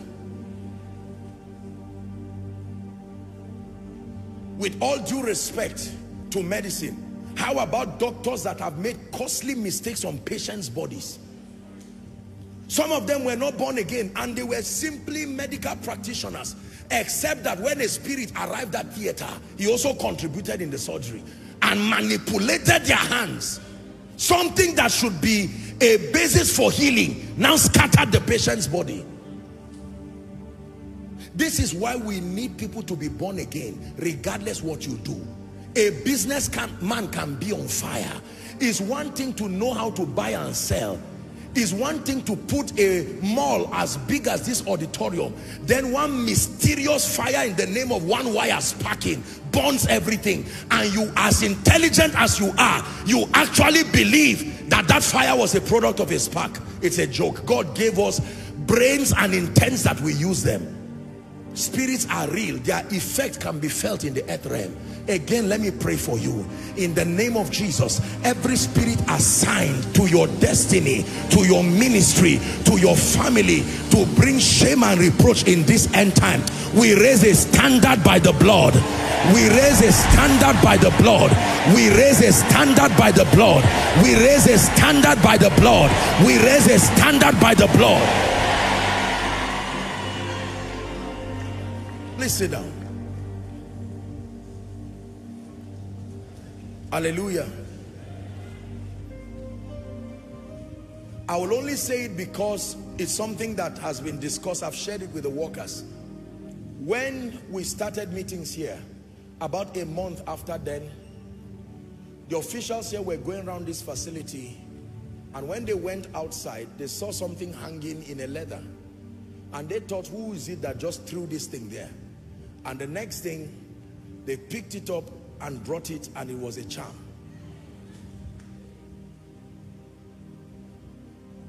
Well concocted charm. Only God knows what the charm was supposed to do.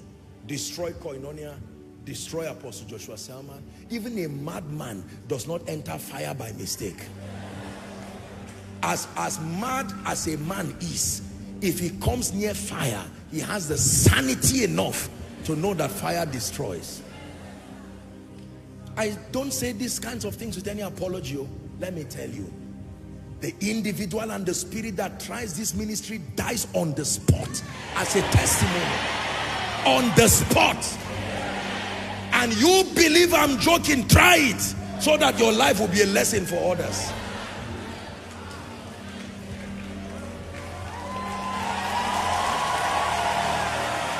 I didn't say 1 week later, on the spot. Listen, I have seen spirits, I've seen Jesus. Something happens to you. There are things when you have seen.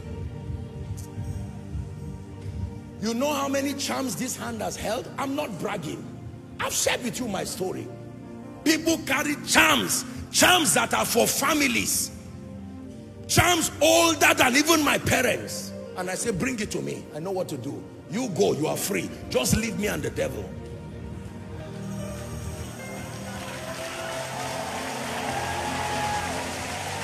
Listen, I submit to you, and I'm sorry if I sound proud, but God gave gifts to men. Are we together? No matter how mad, listen, we've been in just where there was crisis. If it's death, I would have died. In Zaria for years. For many of you who know Zaria, there's no kind of crisis that has happened there that we're not there. In a whole, you understand what I'm saying? There is a way God trains you. You do not fear again.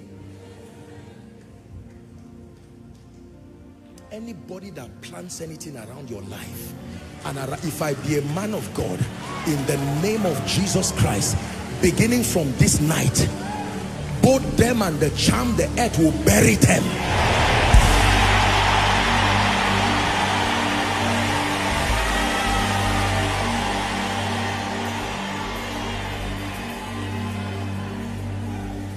Hallelujah.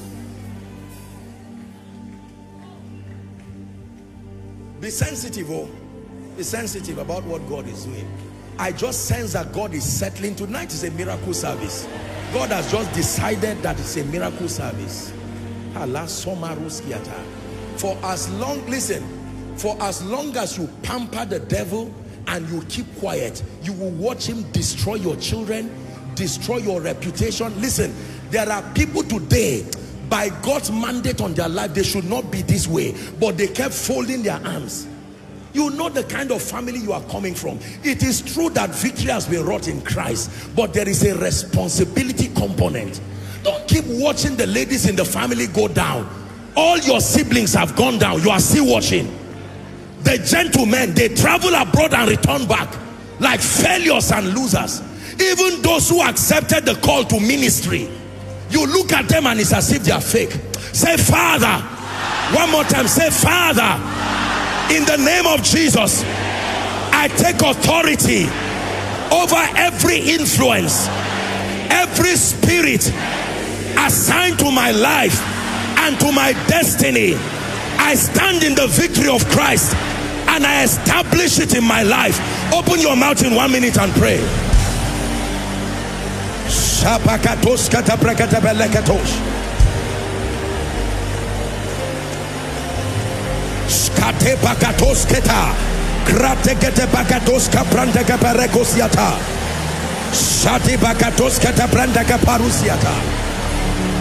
Establishing victory through understanding, establishing victory by faith, establishing victory by spiritual intelligence.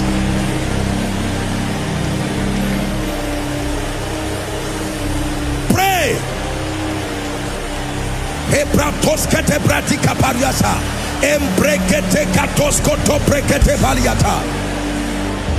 Hallelujah. In Jesus' name. Let me give you one more prayer point. Say, Father, every member of my family who is in bondage now, I stand as a priest, I stand as an intercessor, and I declare by the blood of Jesus, they are released now. Open your mouth and start praying. Every member, pray for your children, pray for your spouse. Not under your watch, in the name of Jesus.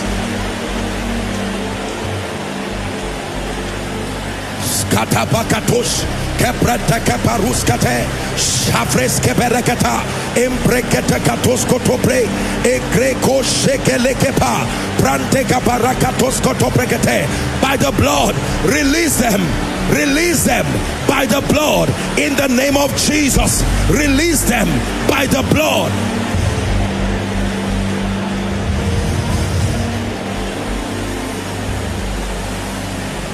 Hallelujah. Hallelujah. Can I give you one more before you sit down? Say, Father, I declare that the fullness of my days I will fulfill.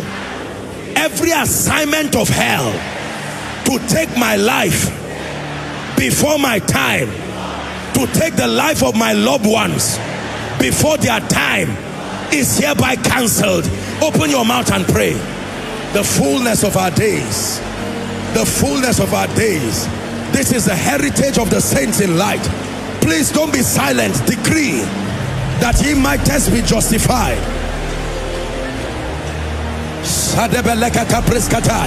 In the air, protected. On land, protected. By sea, protected. Hallelujah. Hallelujah. Hallelujah. Praise the name of the Lord. Have you noticed that in recent time over this city there has been some demonic onslaught of people getting into vehicles? Have you had someone that it happened to? That someone just I'm angry in my spirit. Hear me. I say this as one sent by God.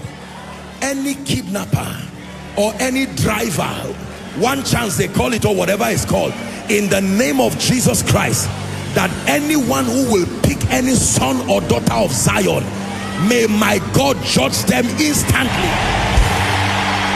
May my God judge them instantly. May the earth fight them instantly.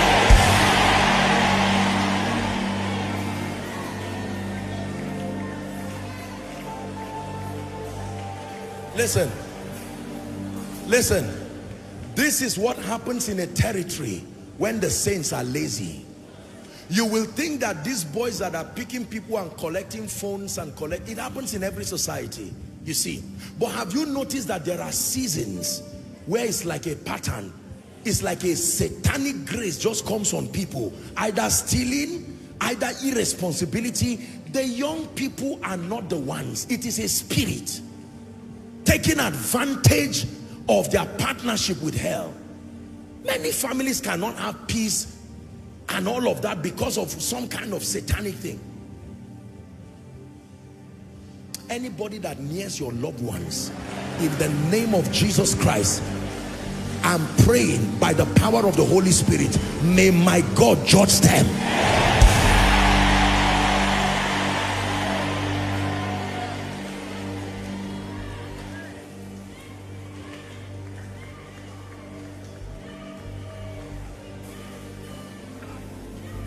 And if there is any loved one who has been kidnapped now, wherever they are, we set confusion in the camp of the enemy.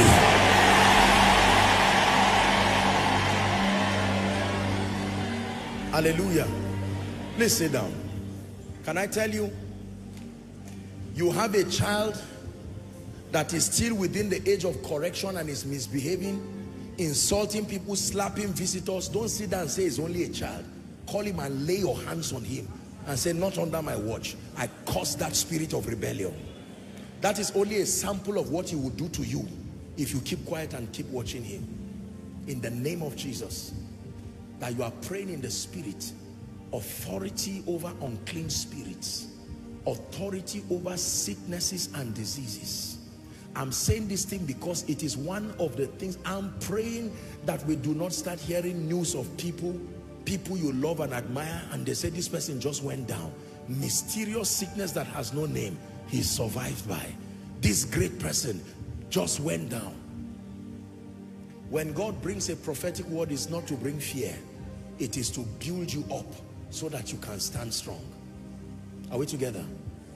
The last area is dominion over resources. 2 Corinthians 9:8. Please allow me cast something out of your life and destiny this night. And God is able to make all grace abound towards you, that ye always, say always. One more time, say always. Having all sufficiency in all things may abound unto every good work. Please look at me, believers. One of the major ways that Satan attacks the saints is in the area of access to supplies, access to resources. The most distracting aspect of the believer's life, proven by history, is the area of finances and the frustration that comes because of their inability to get needs done. Do you know, I submit to you, and many people here are servants of the living God, men and women of God. There are men of God today who cannot even have the breathing space to prepare sermons and bless God's people, because you get to the table, your Bible is on that same table, and there are bills, and you have to think, how do I raise this money? And the devil will suggest, gather the people and manipulate them, tell them lies. Do something so that you can meet these bills. How do you pay for the bills? You see that? One of the #1 sponsor of compromise among believers is the absence of sufficiency. I hate to just use the word finance, because most people would think we're just talking about money. To be incapacitated, economically speaking, is a dangerous thing. Hallelujah. Praise the name of the Lord. With all humility and by the grace of God, I can tell you that the reason why you are comfortably seated receiving the word of God, and you can guarantee that nobody will manipulate you and try to take advantage of you, is not just because of the anointing. Is that by the grace and the help of God, there is sufficiency to be able to get the work of God done, so that integrity can be maintained. Integrity is a function of many factors. The will to live a life of integrity is only one. the means to support your desire to walk in integrity must also be there. There are many people today who pray in tongues in church, but when bribe comes, they will collect. It's not because they are bad. They have children in school. Are we together now? Yes. It's only God that knows what people do for finances and come to church and wear the sanctimonious garment and say, Lord, we thank you. Lack and insufficiency is a curse. Let me repeat it so that you hear. Lack and insufficiency is a curse. I'm saying it as a man of God. Lack and insufficiency is a curse. A curse that affects your mind, not your account. Hallelujah. I know what it means to be in a position where you are incapacitated financially and you are under pressure. One of the major causes, statistics will tell us, of the high blood pressure of many men right now is economic issues. They sit down and they watch their children. They just lost their job, downsize them. Madam is not doing anything. And here are 4 or 5 or 6 children. And you know how it is in Africa, plus relatives who have now come, who are staying with you. And all that is on you. And you find people talking to themselves, driving and talking to themselves till they hit a tree without knowing. That's what depression and frustration is doing, including preachers. Some of this anger you see with preachers on stage is financial that causes it. People just come on stage and lash out on everybody, and you are wondering, what did I do? I only came to church to hear the gospel, because there are bills. For as long as I live, nobody will manipulate you in this ministry on economic ground. No. When it's time to give, we'll challenge you to give and present it to you in truth. But we fear God too much. But you see, you cannot make a statement like this with an empty account. It's a lie.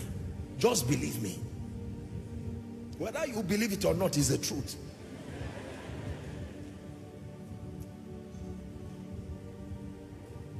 Most people have no idea, and I say this with every sense of humility and responsibility, what it takes to run one Koinonia service. You've heard me say it. It's what many people use for conferences. One Koinonia service. Hallelujah. You have to be empowered in this end time. If not, one day you will not know when you will carry your own children by yourself and say, please sell this child and bring the money. And don't you say, God forbid. Ask the 2 women in the Bible. Is it in your Bible that women, do you know what it means for a mother to watch her child and boil the child, the Bible says, and eats the child? What kind of hunger is that? No goats, no cows, no nothing. And you see 4 people crying, 2 women and their children, and the mother is looking at the child. The child thinks it's compassion, and the mother is preparing to eat the child. That is to tell you what happens. Look, let me tell you, compromise makes a lot of sense in the presence of desperation. Did you hear what I said? Compromise makes a lot of sense in the presence of desperation. By the time they are throwing your child out, and this child is in his final year, and just because of 200,000, 300,000, this child is about to lose his opportunity. You will not know when, as a parent, you can simply doctor some, what they call it now, some reports. Your office gives you that privilege, and yet your conscience is standing before God. Do I do this? Do I not? One of the ways that God helps men to walk in integrity and righteousness is to grant them access to sufficiency by the Spirit. I have met many sincere people who have been active participants in the world of compromise, and they will tell you, Apostle, I'm not a bad person. It is the kind of pressure that is on me. Pressure that is on me. Are we together? Yeah.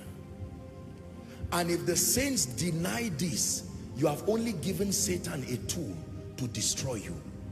Every time God's people serve his purposes and they begin to muse the idea of an exodus, Satan comes to attack them economically. Look at what happened to Israel in Egypt. Hallelujah. They were there, they were given straw, but the moment Moses came and started speaking, Pharaoh said, it's because you have straw given to you. That's why you even have the time to be thinking of an exodus. Stop giving them straw. The time they are using to pray, let them use it. Do you know there are many families today that cannot call for a retreat? As individuals, as a couple, as a family, they don't have that luxury of time because Satan has burdened many families with the yoke of looking for money. There are parents, with all due respect, that never see themselves for days because by the time the other person is sleeping, the other person is already outgoing. They return back in the night. How about young children? I said it, I think, a few weeks that I was teaching here. A young girl of 18 years old returns back home with 1 million, and the parents suspect that this lady must have done something that is not correct, but they cannot rebuke her because they need it. So the lady says, thank God my parents are even backing me. When Koinonia started around this area, this region, I'm still learning the names of some of these regions, but by the time you drive, I remember after the first Koinonia service, I was driving home and I said, what is this? Late in the night, in the heat of revival that was about to start, something was going on around this region. Are we together? And don't you think some of those people are demonic people? You have no idea. Some of the parents of those children have been determined to be irresponsible, and those children will tell you, I'm doing this to sponsor my brother, I'm doing this to sponsor my sister. Church of the Lord Jesus Christ, God must help us to get to a point where we understand how to translate the riches of Christ in glory and to make it manifest in our lives. Otherwise, a generation will come that will not call the name of the Lord again because of lack.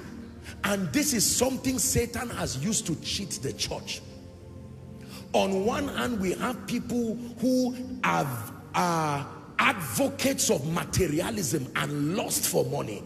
The entire discussion is money, money, money, money. Whether people are born again or not, whether they are saved or not, whether they love Jesus or not, whether they are passionate, money is what rules everything. That is another side of the danger. But then there are people who, in error and ignorance and even in pride, have interrupted God's program in terms of making supplies available.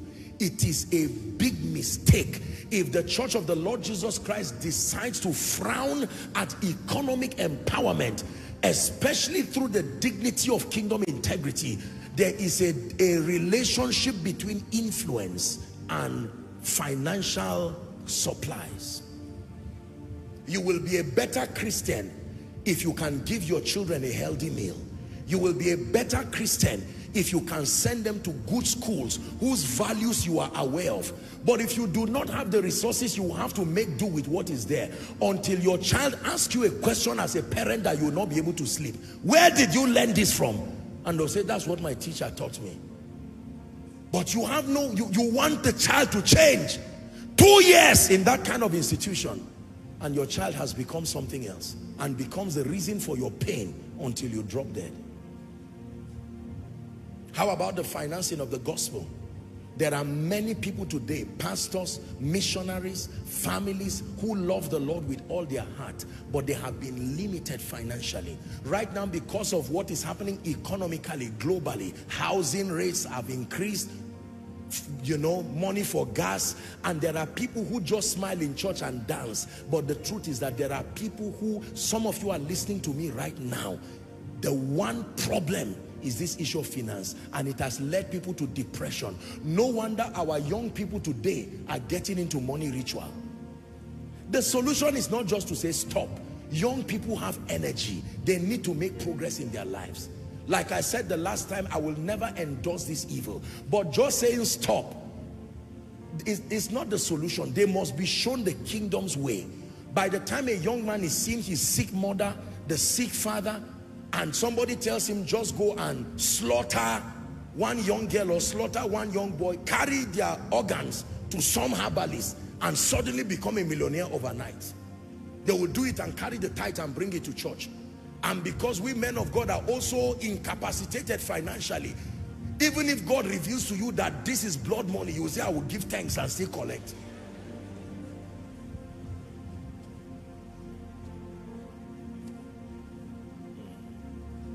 Hallelujah. How many ministers of the gospel finish preaching to God's people and they go back depressed and in pain, wondering, their wives and children asking them, is this what God called you to do? Is this how our lives will be? Simply because you answered the call. You were a doctor, you were an engineer, you were an architect, you were a great man. Is the call to ministry a call to becoming a cause? That's why I made up my mind, and I've told you that my first port of call is to make sure you are vibrant spiritually, loving the Lord, growing in character, conforming to the image of Christ. Second is to grant you spiritual intelligence to understand the kingdom and understand the life of the Spirit. Number three is to empower you by the Spirit so that you become mighty and robust to do the works of the kingdom. Number four is to reveal purpose for you, that every empowerment and enlightenment that comes to the believer is connected to kingdom come. But finally, to see to it that you live a life of decency with dignity, serving the Lord and living as responsible people while you do so. That is my assignment. And as the Lord keeps me alive, I will not fail in any one of them. In the name of Jesus Christ. I will never raise a people who will keep stealing from one another in the name of Jesus because of economic problems. People who sit in church and the man is wondering. There are some of you now who have traveled from the end of this city to come, and you live there, not because you cannot get a place closer. You are trusting God and saying, look, if God can help me to get a vehicle for my wife and my children so that it will help me do you think that God is so wicked that he will not want to help you on that wise? No. Listen, balanced Christianity must have a decent life represented in the proposition. A life of decency and a life of dignity. I serve Jesus because I love him. I have never served him because of money or fame, and I will never. But like I have told you, he has encouraged me today by making sure that there is bread on my table. I can shout like this and see people and stretch myself, because if I go home, there is bread, there is tea on my table. And it will be evil of a man of God for me to have bread and tea on my table and not care whether you have it too on your table. Every time people carry seeds to give me, I receive it with gratitude, but sometimes I feel guilty, because my assignment is, have I empowered this person enough by the word of God to collect their seeds? I know that you have to collect for people to rise, but I tell you sincerely, sometimes I feel guilty. Because you see somebody who does not even have anything, but they come with the sincerity of their faith, with the little that they know. Some of them even empty their accounts and say, man of God, I was taught that sacrifice opens the door. How do you become such a heartless person that you just say, hey, bring it, or yeah, go, may God help you? Doesn't matter whether the person dies, doesn't matter whether, no. That is why every service I keep releasing the various graces and supplying the wisdom. When I teach on a financial series, I teach it without apology. I teach it to all those who need to know and learn. When I teach on character, when I teach on the spirit life, every aspect of the kingdom that will help the believer to be of stature and to be holistic. Today, by the privilege of God's grace, we can serve God acceptably, and we can also extend the hand of blessing to as many. And I am happy and proud for being able to do this for Jesus. Hallelujah. We announced the program that we're doing, I think, first or second week of November. It was a burden that God put in my heart. And we decided to bring in some doctors from Johns Hopkins Hospital, and then a few, here around within the country. And we're doing a 2-day program. Number one is for awaiting couples, those who are trusting God for the fruit of the womb, to bring all these professionals to come and help examine and see what they can do to bring joy to these families. And then number two, to gather medical practitioners together and then help them to understand best practices. Some of them may not have the privilege of going to Johns Hopkins Hospital, but we can bring the people there and see to it that they're going to bring. And the Lord put it in my heart. I'm not saying this to brag. Hallelujah. Archbishop Benson Idahosa said, don't talk about people till you can do 2 times what they've done once. Hallelujah. By the privilege of God's grace, we are not here to blow trumpets, but to say God has not helped us to do things for his kingdom. Hallelujah. The boreholes, the prisons, the things that have been done. Out of these people, we're selecting 20 families that are trusting God and paying full their program for IVF for 20 families to have the opportunity to do that. I made a statement, I think it was in Enugu when I was ministering. If you cannot give, respect those who give. If you are broke, respect those who have helped, God has helped, who have resources and still fear God. Hallelujah. When I was teaching you on relationships here, I said, if you are poor, have character. If you don't have both, you will remain poor forever. If you are poor, be friendly and respect people. Don't join the bandwagon of ignorant people who have nothing, not making any contribution for the kingdom. Their 10 naira will not go out without them having peace. Hallelujah. The number of children in Koinonia here that by God's grace we have given scholarships and are helping families. It's not to brag, but I need to tell you, these things happen. It takes more than compassion. It takes resources. Our precious School of Ministry students, I think during my birthday, I was so touched when they went to Kuje prison, the marvelous things that they did for the people there, and all the humanitarian activities. The name of Jesus is very heavy. It takes resources to lift it up to the nations. I've had the honor of watching crying families have their tears wiped in one moment because you were able to help with housing or bread. Hallelujah. There was a situation here not too long ago. After service, I was attending to people and someone from the medical department came and they brought this wonderful woman who was holding a child. This child was almost dying.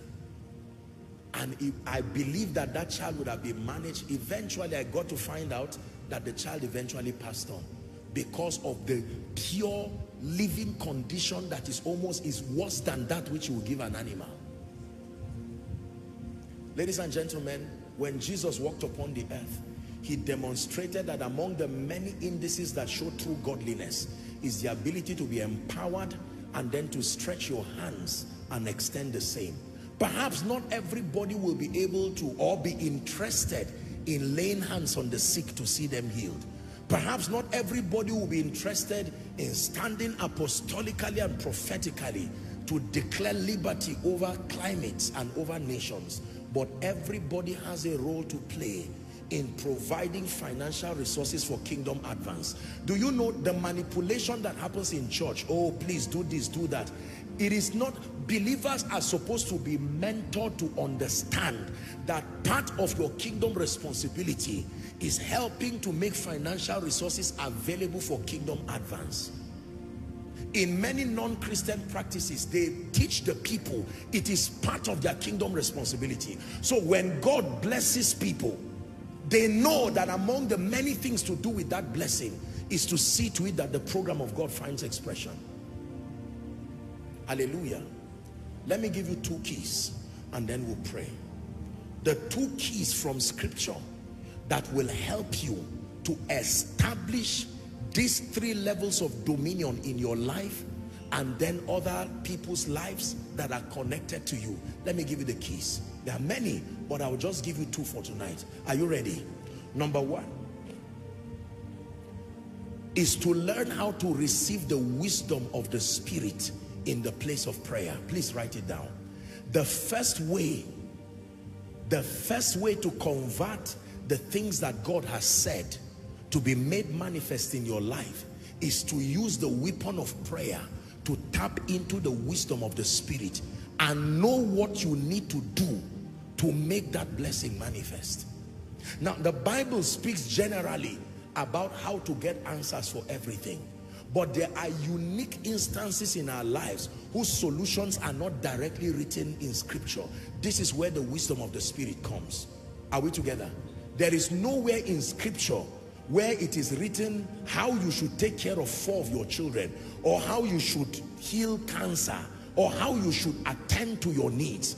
The place of prayer, listen, we pray for many reasons, but I am telling you that one of the scriptural strategies, end time strategies for believers, is to know how to use prayer, not just for intercession, not just for transformation, but prayer as a tool for ascendance, that you can use prayer to ascend until you draw the wisdom of the Spirit and download it, a rhema word from God that you will obey immediately, and it will make the word of God to be made manifest. Many believers study scripture, but you do not know that most of the things that you read in scripture were inspired by the Holy Ghost, and that same Spirit lives in you. But you must know how to stir up the operation of the Holy Spirit to reveal to you. For instance, when we're about to start here in Abuja, I've shared it with you and I keep sharing.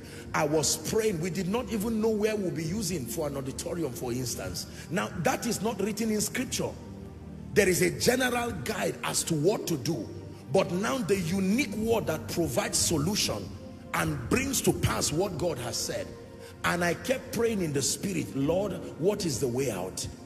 I am frail in myself and in my ability. You are the only one who will help me. And while I kept praying, one day a rhema word came. And the Lord told me, buy the map, get the map of Abuja, the map of Nigeria, the map of Africa, and the map of the globe, and keep praying on it. Now, it does not make sense, but that is a rhema word. The prophetic word of God is now being converted to the experience. And I went, got it in obedience. And all I kept doing was to pray. In fact, as at the time I was praying, I had not yet even settled if it was Abuja. I was still trying to confirm in my spirit. It was one time I was praying and my eyes were lifted and I saw, just when you are coming towards, I think the Stadium Road also, that map of Abuja. That was when I saw it. And immediately I knew that this was it. But now, that is step one. How are you now going to begin to make things happen? And then to pray in the name of Jesus. How is this going to happen? Lord, reveal to me. Can I tell you this? When you stay in the place of prayer and you stretch in patience, waiting for the Lord, His word will come. When the word of the Lord comes, it comes with a solution for you.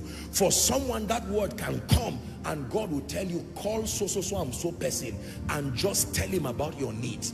Ordinary, that is a failed strategy. But God will tell you and you will speak to the person and the person will say, you know, I was just thinking of someone to bless. How much is it? And you say, sir, I'm even afraid of saying it. He says, say it. It's 10 million. He says, come and collect it tomorrow. And you will kneel down there and say, God, what is this? It is a rhema word. Most believers do not know how to stay until they get the strategy that brings prophetic words to come to pass. There are people who, in the place of prayer, God will tell you, go and get a bottle of water as a rhema word and take it while you are praying. That will be the cure of that sickness. It may not make sense, but it's a rhema word for you. It's not a ritual to now start sharing for everybody. It's not a doctrine, but it has come as a rhema word. You will carry that water and just take, and that is the end of it. That destructive sickness will never plague you again. There are others, God will say, wake up by 12 in the night. Just walk around your living room. Sing praises. Just sing praises. And you will get up by 12.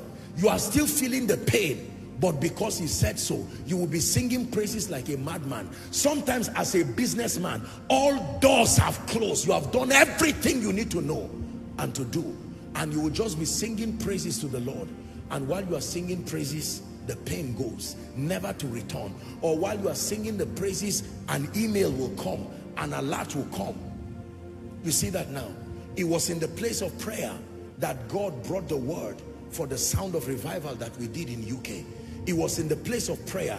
I knew that it was time we're stepping into a season where we're now taking the kingdom and the power of God across the globe. But to guess how you would do it, you can fail as if God did not speak to you. There are many people, what you are doing is a wrong strategy, but the goal is genuine. God actually told you that this is what you would do, but you did not stay to get the strategy. You just assume that just because God said feed the hungry, and you carry money and before you know it you are broke, or God said you're a man of God, you just assume that is to start a church and you don't have the bills nor the people to come and listen to you.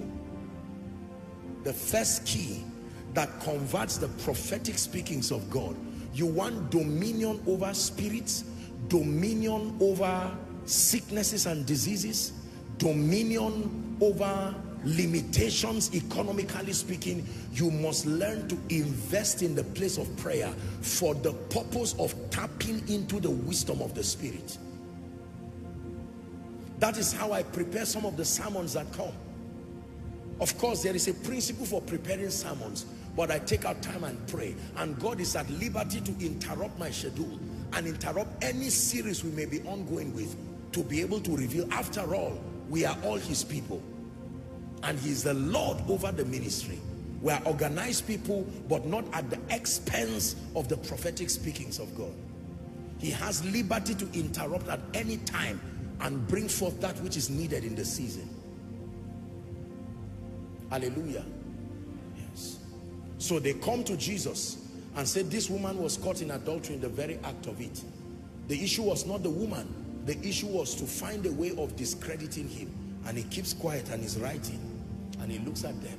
Wisdom. He who does not have sin among you, cast the first stone. And that was the end of it. How about his healing? There were some that he spat on the ground and made spittle out of it, put it on their eyes and said, go and wash in the pool called Siloam.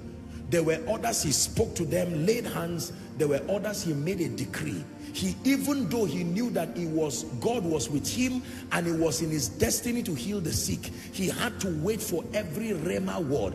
Do you see? This is the difference between our generation and the generation of our fathers.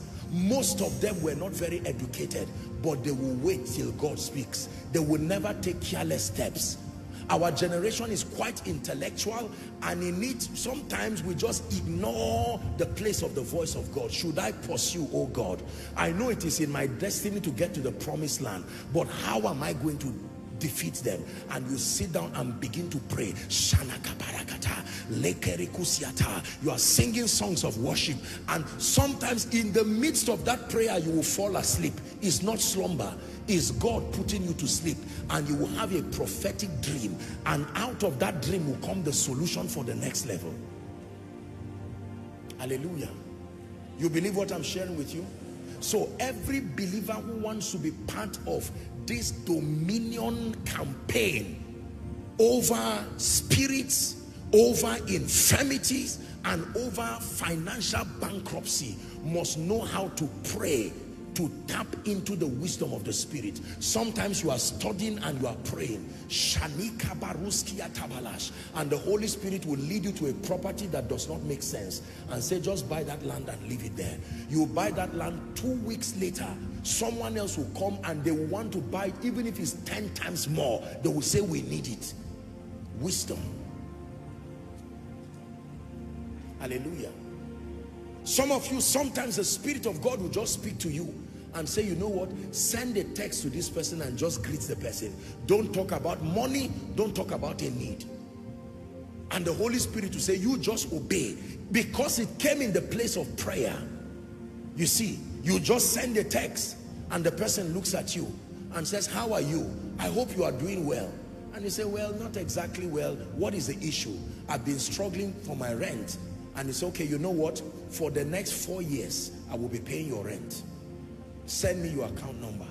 And that's it. Simple instruction. It came by the wisdom of God. Someone will look at your life and see that you may not have a job, as it were, but you are excelling in a way that they cannot understand.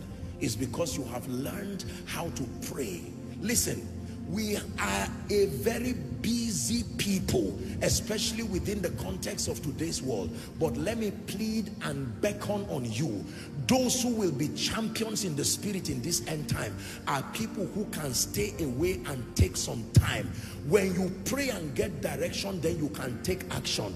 Taking action in ignorance or disobedience will only recycle pain. There are men of God you have to stop. Don't just assume that because everybody is doing conferences, I must do it too. Everybody is doing this. There are people today who went to do charity and they became poor because they did not ask from God to get direction.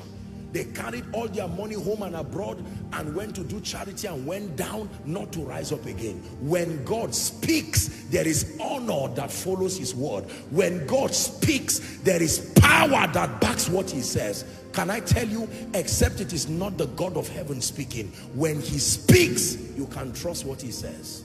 Let me give you number 2. Is someone learning? We must become people of prayer. There are many believers who pray, but they do not pray with the consciousness of tapping into the wisdom of the Spirit. You can pray for transformation. You can pray for warfare. But there are times you can pray and imagine a man climbing a ladder while you are praying. You are ascending to the Spirit, bringing your ears closer to the heart of God by the Spirit. Then his word comes. No, do not do it this way. Do it this way. Do not do it this way. Do it this way. Oh, you are taking this step. Hold on. Do it this way. And you obey God with childlike faith, and you return back with extraordinary results. The people that you see that look invincible, they are not necessarily extraordinary in themselves. They have just learned how to wait until he speaks. Hallelujah. The second key I will give you now, and then we'll wrap up. You want to step into this dominion. It's going to happen when you honor the people who God has placed this grace upon, and that you can receive genuinely through hunger, through service, and through honor. Please listen to this as we wrap up. There are dimensions in the spirit, in as much as Christ died to make it available. The administration of those graces depend on transference of mantles and graces from the carriers of this grace to those who need them. Please believe me. There are people today who embody the grace for wealth and abundance, not by making empty noise. It is a grace God gave them. There are people today who God has placed his hand upon them, unusual understanding into the realm of the spirit and how to administer victory over unclean spirits. You will never tap into that grace dishonoring these vessels. It is the reason why we advocate honor. You see the reason why many people remain incapacitated, because generally it's almost become a fashion to criticize areas that you do not see working in your life. I don't know where we got that satanic campaign, but I pray that that thing leaves the body of Christ. That when people find out that there is an area they are not stepping into, they downplay it, they demean it. So you see someone talking and x-raying the issue of unclean spirits and talking with authority, and that person cannot cast out a single spirit and liberate families. Empty talk without the grace for performance.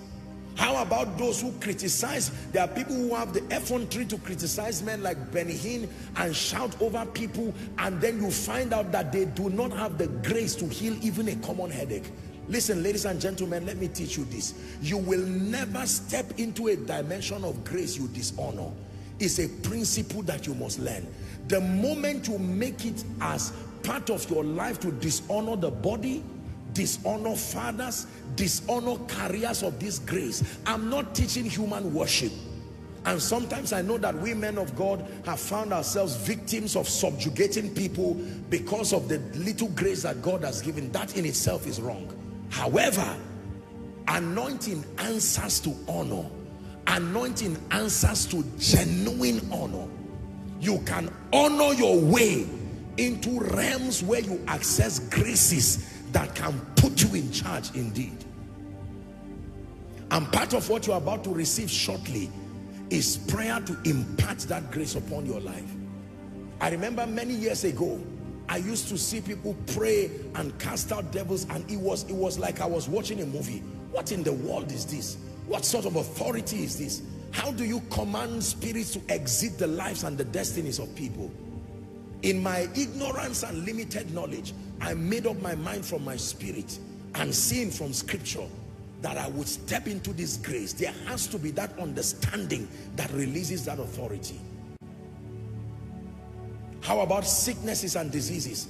I would watch Benny Hinn, T.L. Osborne, Charles and Francis Hunter, these mighty men, and you see their meetings, you think they are joking, until they make declarations and you see all manner of healings. Reinhard Bonnke, and I said, come on God, the same Lord is rich unto all. There has to be something. This healing anointing is real. Where is it? Lord, bring it within my reach. I remember buying the videos of Charles and Francis Hunter, buying their books, T.L. Osborne's books, Benny Hinn, because I could not access them directly, but I said I will honor their materials and I will keep it side by side with scripture. And then when it had to do with the grace for favor, I initially kept looking at the grace for prosperity, but I found that prosperity was a subset of favor. You can have money without favor, but it's impossible to have the favor of God upon your life and be bankrupt economically. And I searched for people. When I found people like Dr. Mike Murdoch, I camped around their teachings and said, Lord, whatever grace you placed upon this man, there has to be a way out. These are people who God has helped. Kenneth Copeland, God helped them. I said, no, we have to camp around these things.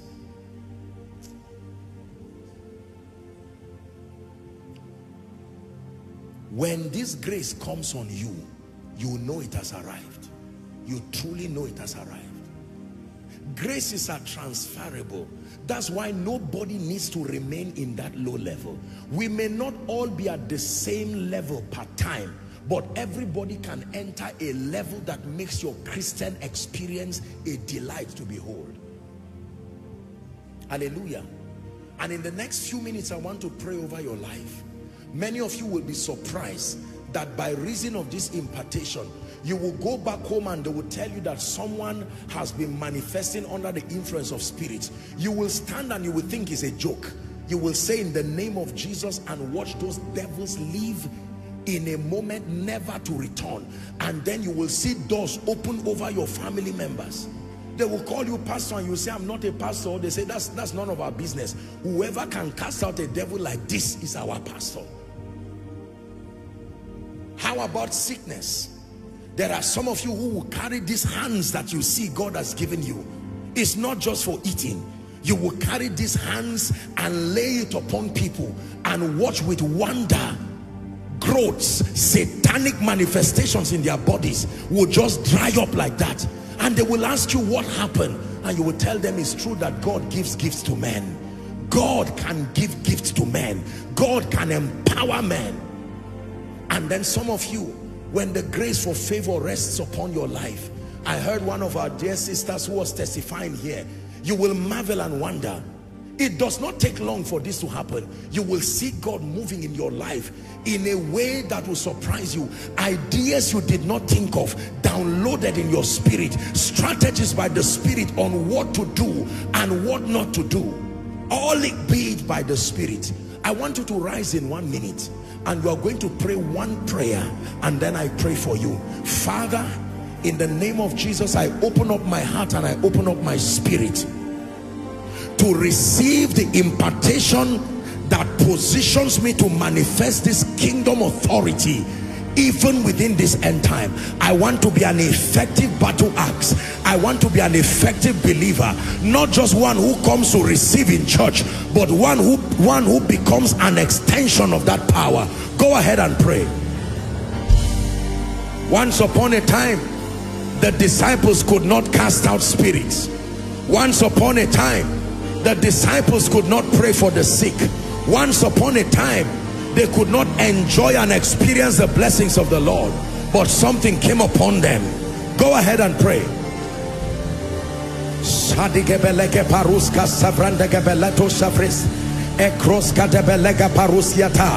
take a minute to pray. Ladies and gentlemen, our global family connecting from across the globe, this is what God wants to do in this season. Dominion over unclean spirits, bringing liberty to men, ministering the spirit, releasing families, releasing captives. Dominion over sicknesses, diseases, infirmity, death. Dominion over economic, financial limitations that have plagued the body of Christ. Someone pray.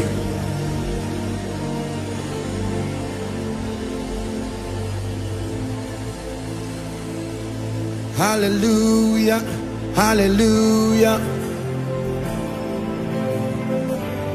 hallelujah, hallelujah,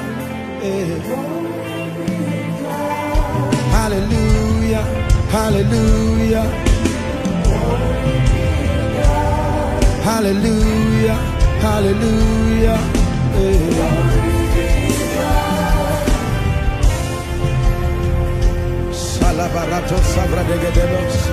Pray.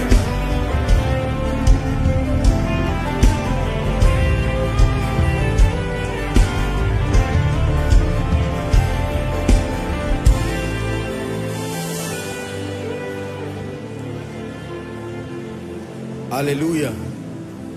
Please look up.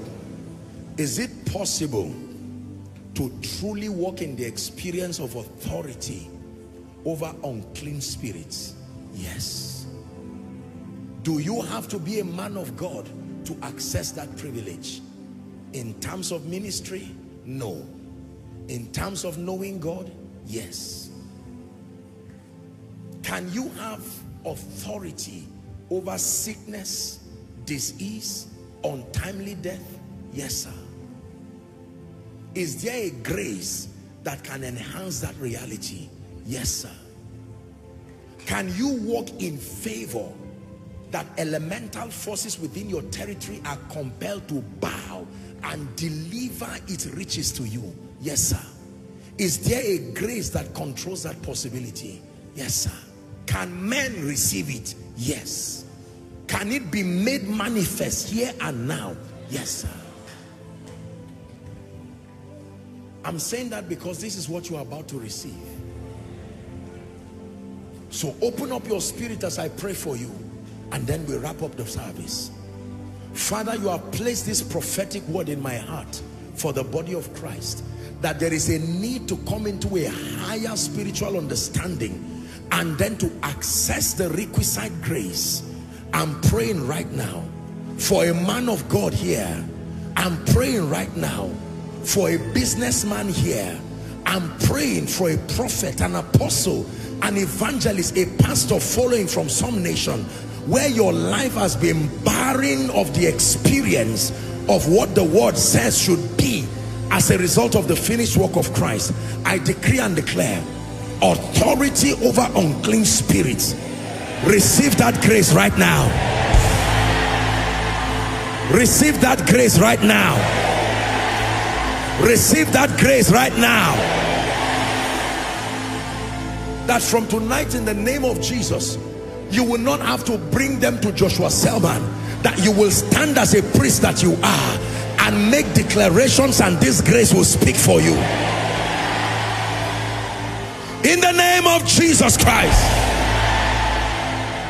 Number two, in the name of Jesus, I first pray for you. The sickness that will kill you, may it never come near your body. The sickness that will deteriorate your organs, may it never come near your destiny. And if there is anyone under the sound of my voice who is having any planting in their body that is not by my God, I command it to jump out of your life.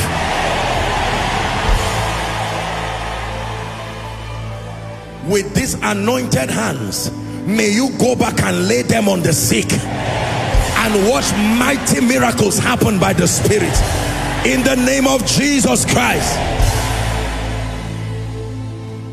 Number 3, and finally for tonight, in the name of Jesus Christ, the grace that quickens your mind, then quickens your hand, then draws men to you to make for supplies in your life. In the name of Jesus, I place that grace on your head. I place that grace on your head. I speak to every financial bill that may be depressing you, that is not giving you peace. You are not able to sleep because there are needs that must be met. This week, I stand by the prophetic and the apostolic. May my God raise strange help for you. May my God raise strange help for you. In the name of Jesus. Hear me. Anyone here who may have lost in business, you've lost money, you've lost clients, you've lost opportunity, in the name of Jesus, I place a grace on you. Go back and excel. For the sake of his name and for the sake of his kingdom, go back and excel. And there are many of you here, while you sleep in the night, the spirit of wisdom will come to you and open you up to strange strategies that makes for your rising. In the name of Jesus Christ. Koinonia, hear me. Nobody under the sound of my voice will die before their time. Nobody under the sound of my voice will have to live their life begging for tea and prayer. Every family here that is going through any kind of limitation, in the name of Jesus, who is the Son of the living God, I am praying, let my God arise and help you. And finally, any human agent who has been ordained by God to help you and support you as you rise, they may have forgotten you, they may have been ill-advised against you, but I'm praying this week, may my God use them to bring his word to pass in your life.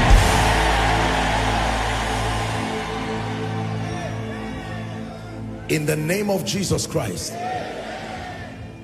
Therefore, my dear people, walk in this consciousness.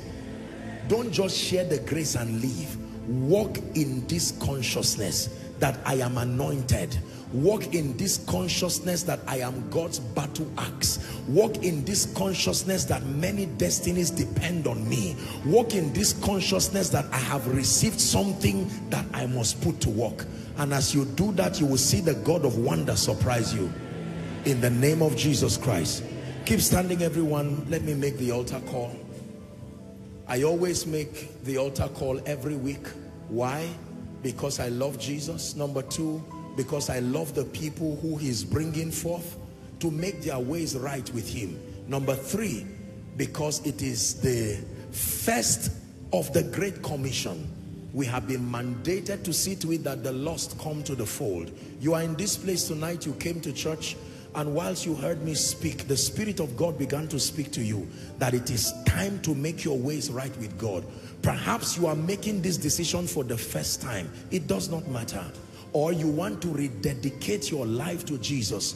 You are saying, Apostle, I do not want to leave this place without making my ways right with Jesus. There's no point cajoling. You know by the Spirit that he's been speaking to you. I'm going to count 1 to 5. Whether you're up the balcony, scattered across the congregation, all the overflows, or perhaps someone who is following online or by way of television, wherever you are, as I count 1 to 5, very boldly, without shame, without intimidation. This is a family that loves you. Leave your seat and I want you to come and stand here as I count 5. Thank God for my beautiful sister. 1, leave your seat and come. Quickly, let's celebrate them as they come. Koinonia, is this the best you can do? Jesus is calling many to himself. 2,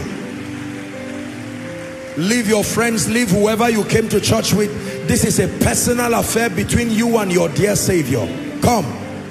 Come. 3, if you're coming, please run to Jesus. Apostle, you don't know how I've lived my life. Will Jesus accept me? With all joy and pleasure. Come. I want to start afresh again, Apostle. Can I join them? Yes, please join them. I'm not even sure if I'm saved. I just know that I love Jesus and I go to church. Join them. You can have something called the assurance of salvation. God bless you. Come. Come. Come. Come.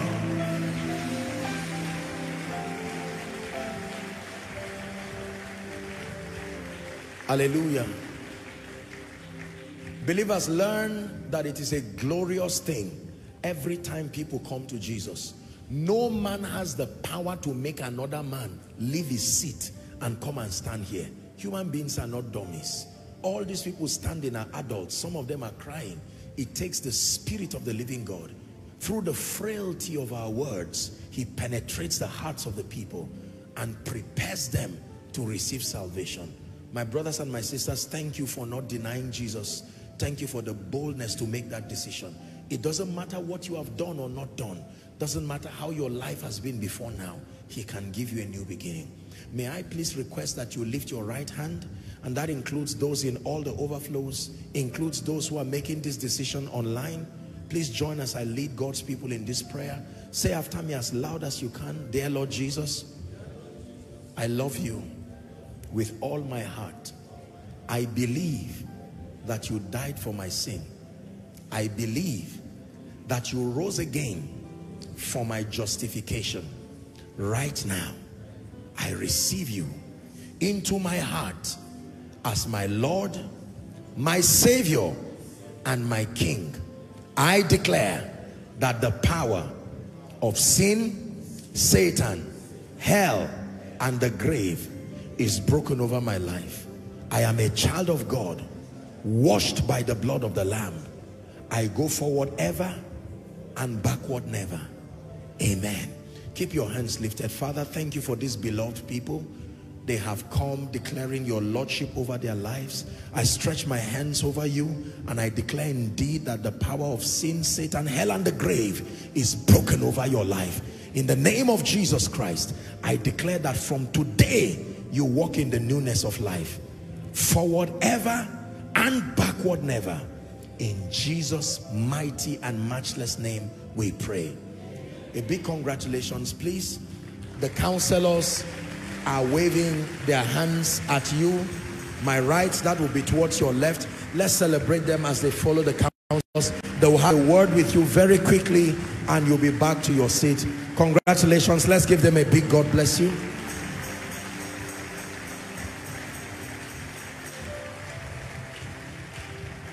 Hallelujah. Praise the name of the Lord. Amen. Okay, so just like I announced while preaching, we're opening doors to take a few families for this meeting we're organizing.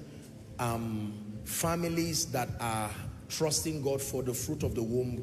We've prepared that program for you to be able to help you. You can register at the medical stand or the PR desk. For those who are connecting online, you are a family but you are not here on ground. If you'll be around, there is a quota that we might not, because it's not a conference as it were, so we're limiting this so that the consultants can have their time to really attend to these people. So we want to start with us, our family here. If you're a couple and you're trusting God, you are still awaiting the blessing of fruitfulness, you can do register with the medical stand so that we know how many people. That will determine a lot of things. And then if you are here and you're a doctor, perhaps lab technician, a nurse, or any medical practitioner, you can also register because some of the consultants will be teaching on best practices, just helping you know some of the latest technology in doing what you have to do, and of course letting you know what opportunities are there. We're seeing how we can collaborate hopefully and let it be a leverage to as many of our people to be able to rise to the next level in their career. So please make sure you don't waste the opportunity. It's open to all, but our bias is to our family here first. For the global family, unfortunately, it will not be online, so my apologies. I hope that if God grants grace now or in the future, we'll bring such an event to a region near you. But for now, we're hosting it in Abuja here, so please make sure after the service, please medical people, make sure you are available to attend to those who need to And then PR, make sure that you are available. So you can go to the PR desk, and if you are outside, you can come in. Just be patient, register your name. They would need your name, perhaps your email, maybe your address, but certainly your phone number, so that we collate this and it helps us to prepare the program. By next week, we'll show you the bill, and then we'll be ready. Is our contribution to see how we are a blessing to our people, even in this area. And we thank God, because we believe that it's not just a blessing to the Koinonia family, but also the state and the nation, contributing our own quota to help the medical practice to be standardized and to give our very best. So make sure you take advantage of it in the name of Jesus Christ. And then to encourage you for any and all ministry inquiry, please, we have a PR desk. Our public relations department is the official department to contact on any of the matters that concern activities around the ministry. Of course, that is alongside our social media platforms, so do well to reach them. I'm saying that especially for the international guests, so that you are not you don't fall into wrong hands. Any information you want to find out, you can find out from them. They will now refer you to the various departments for the unique solutions that you might be looking for. Praise the name of the Lord. Have you been blessed tonight? Thank you very much for your time. Thank you very much for your sacrifice. Let's share the grace together. The grace of our Lord Jesus Christ, the love of God, the sweet fellowship of the Holy Spirit rest and abide with us now and forevermore. Amen. Surely God's goodness and mercies follow us all the days of our lives as we dwell in the house of the Lord forever and ever. Amen. God bless you, and see you next week.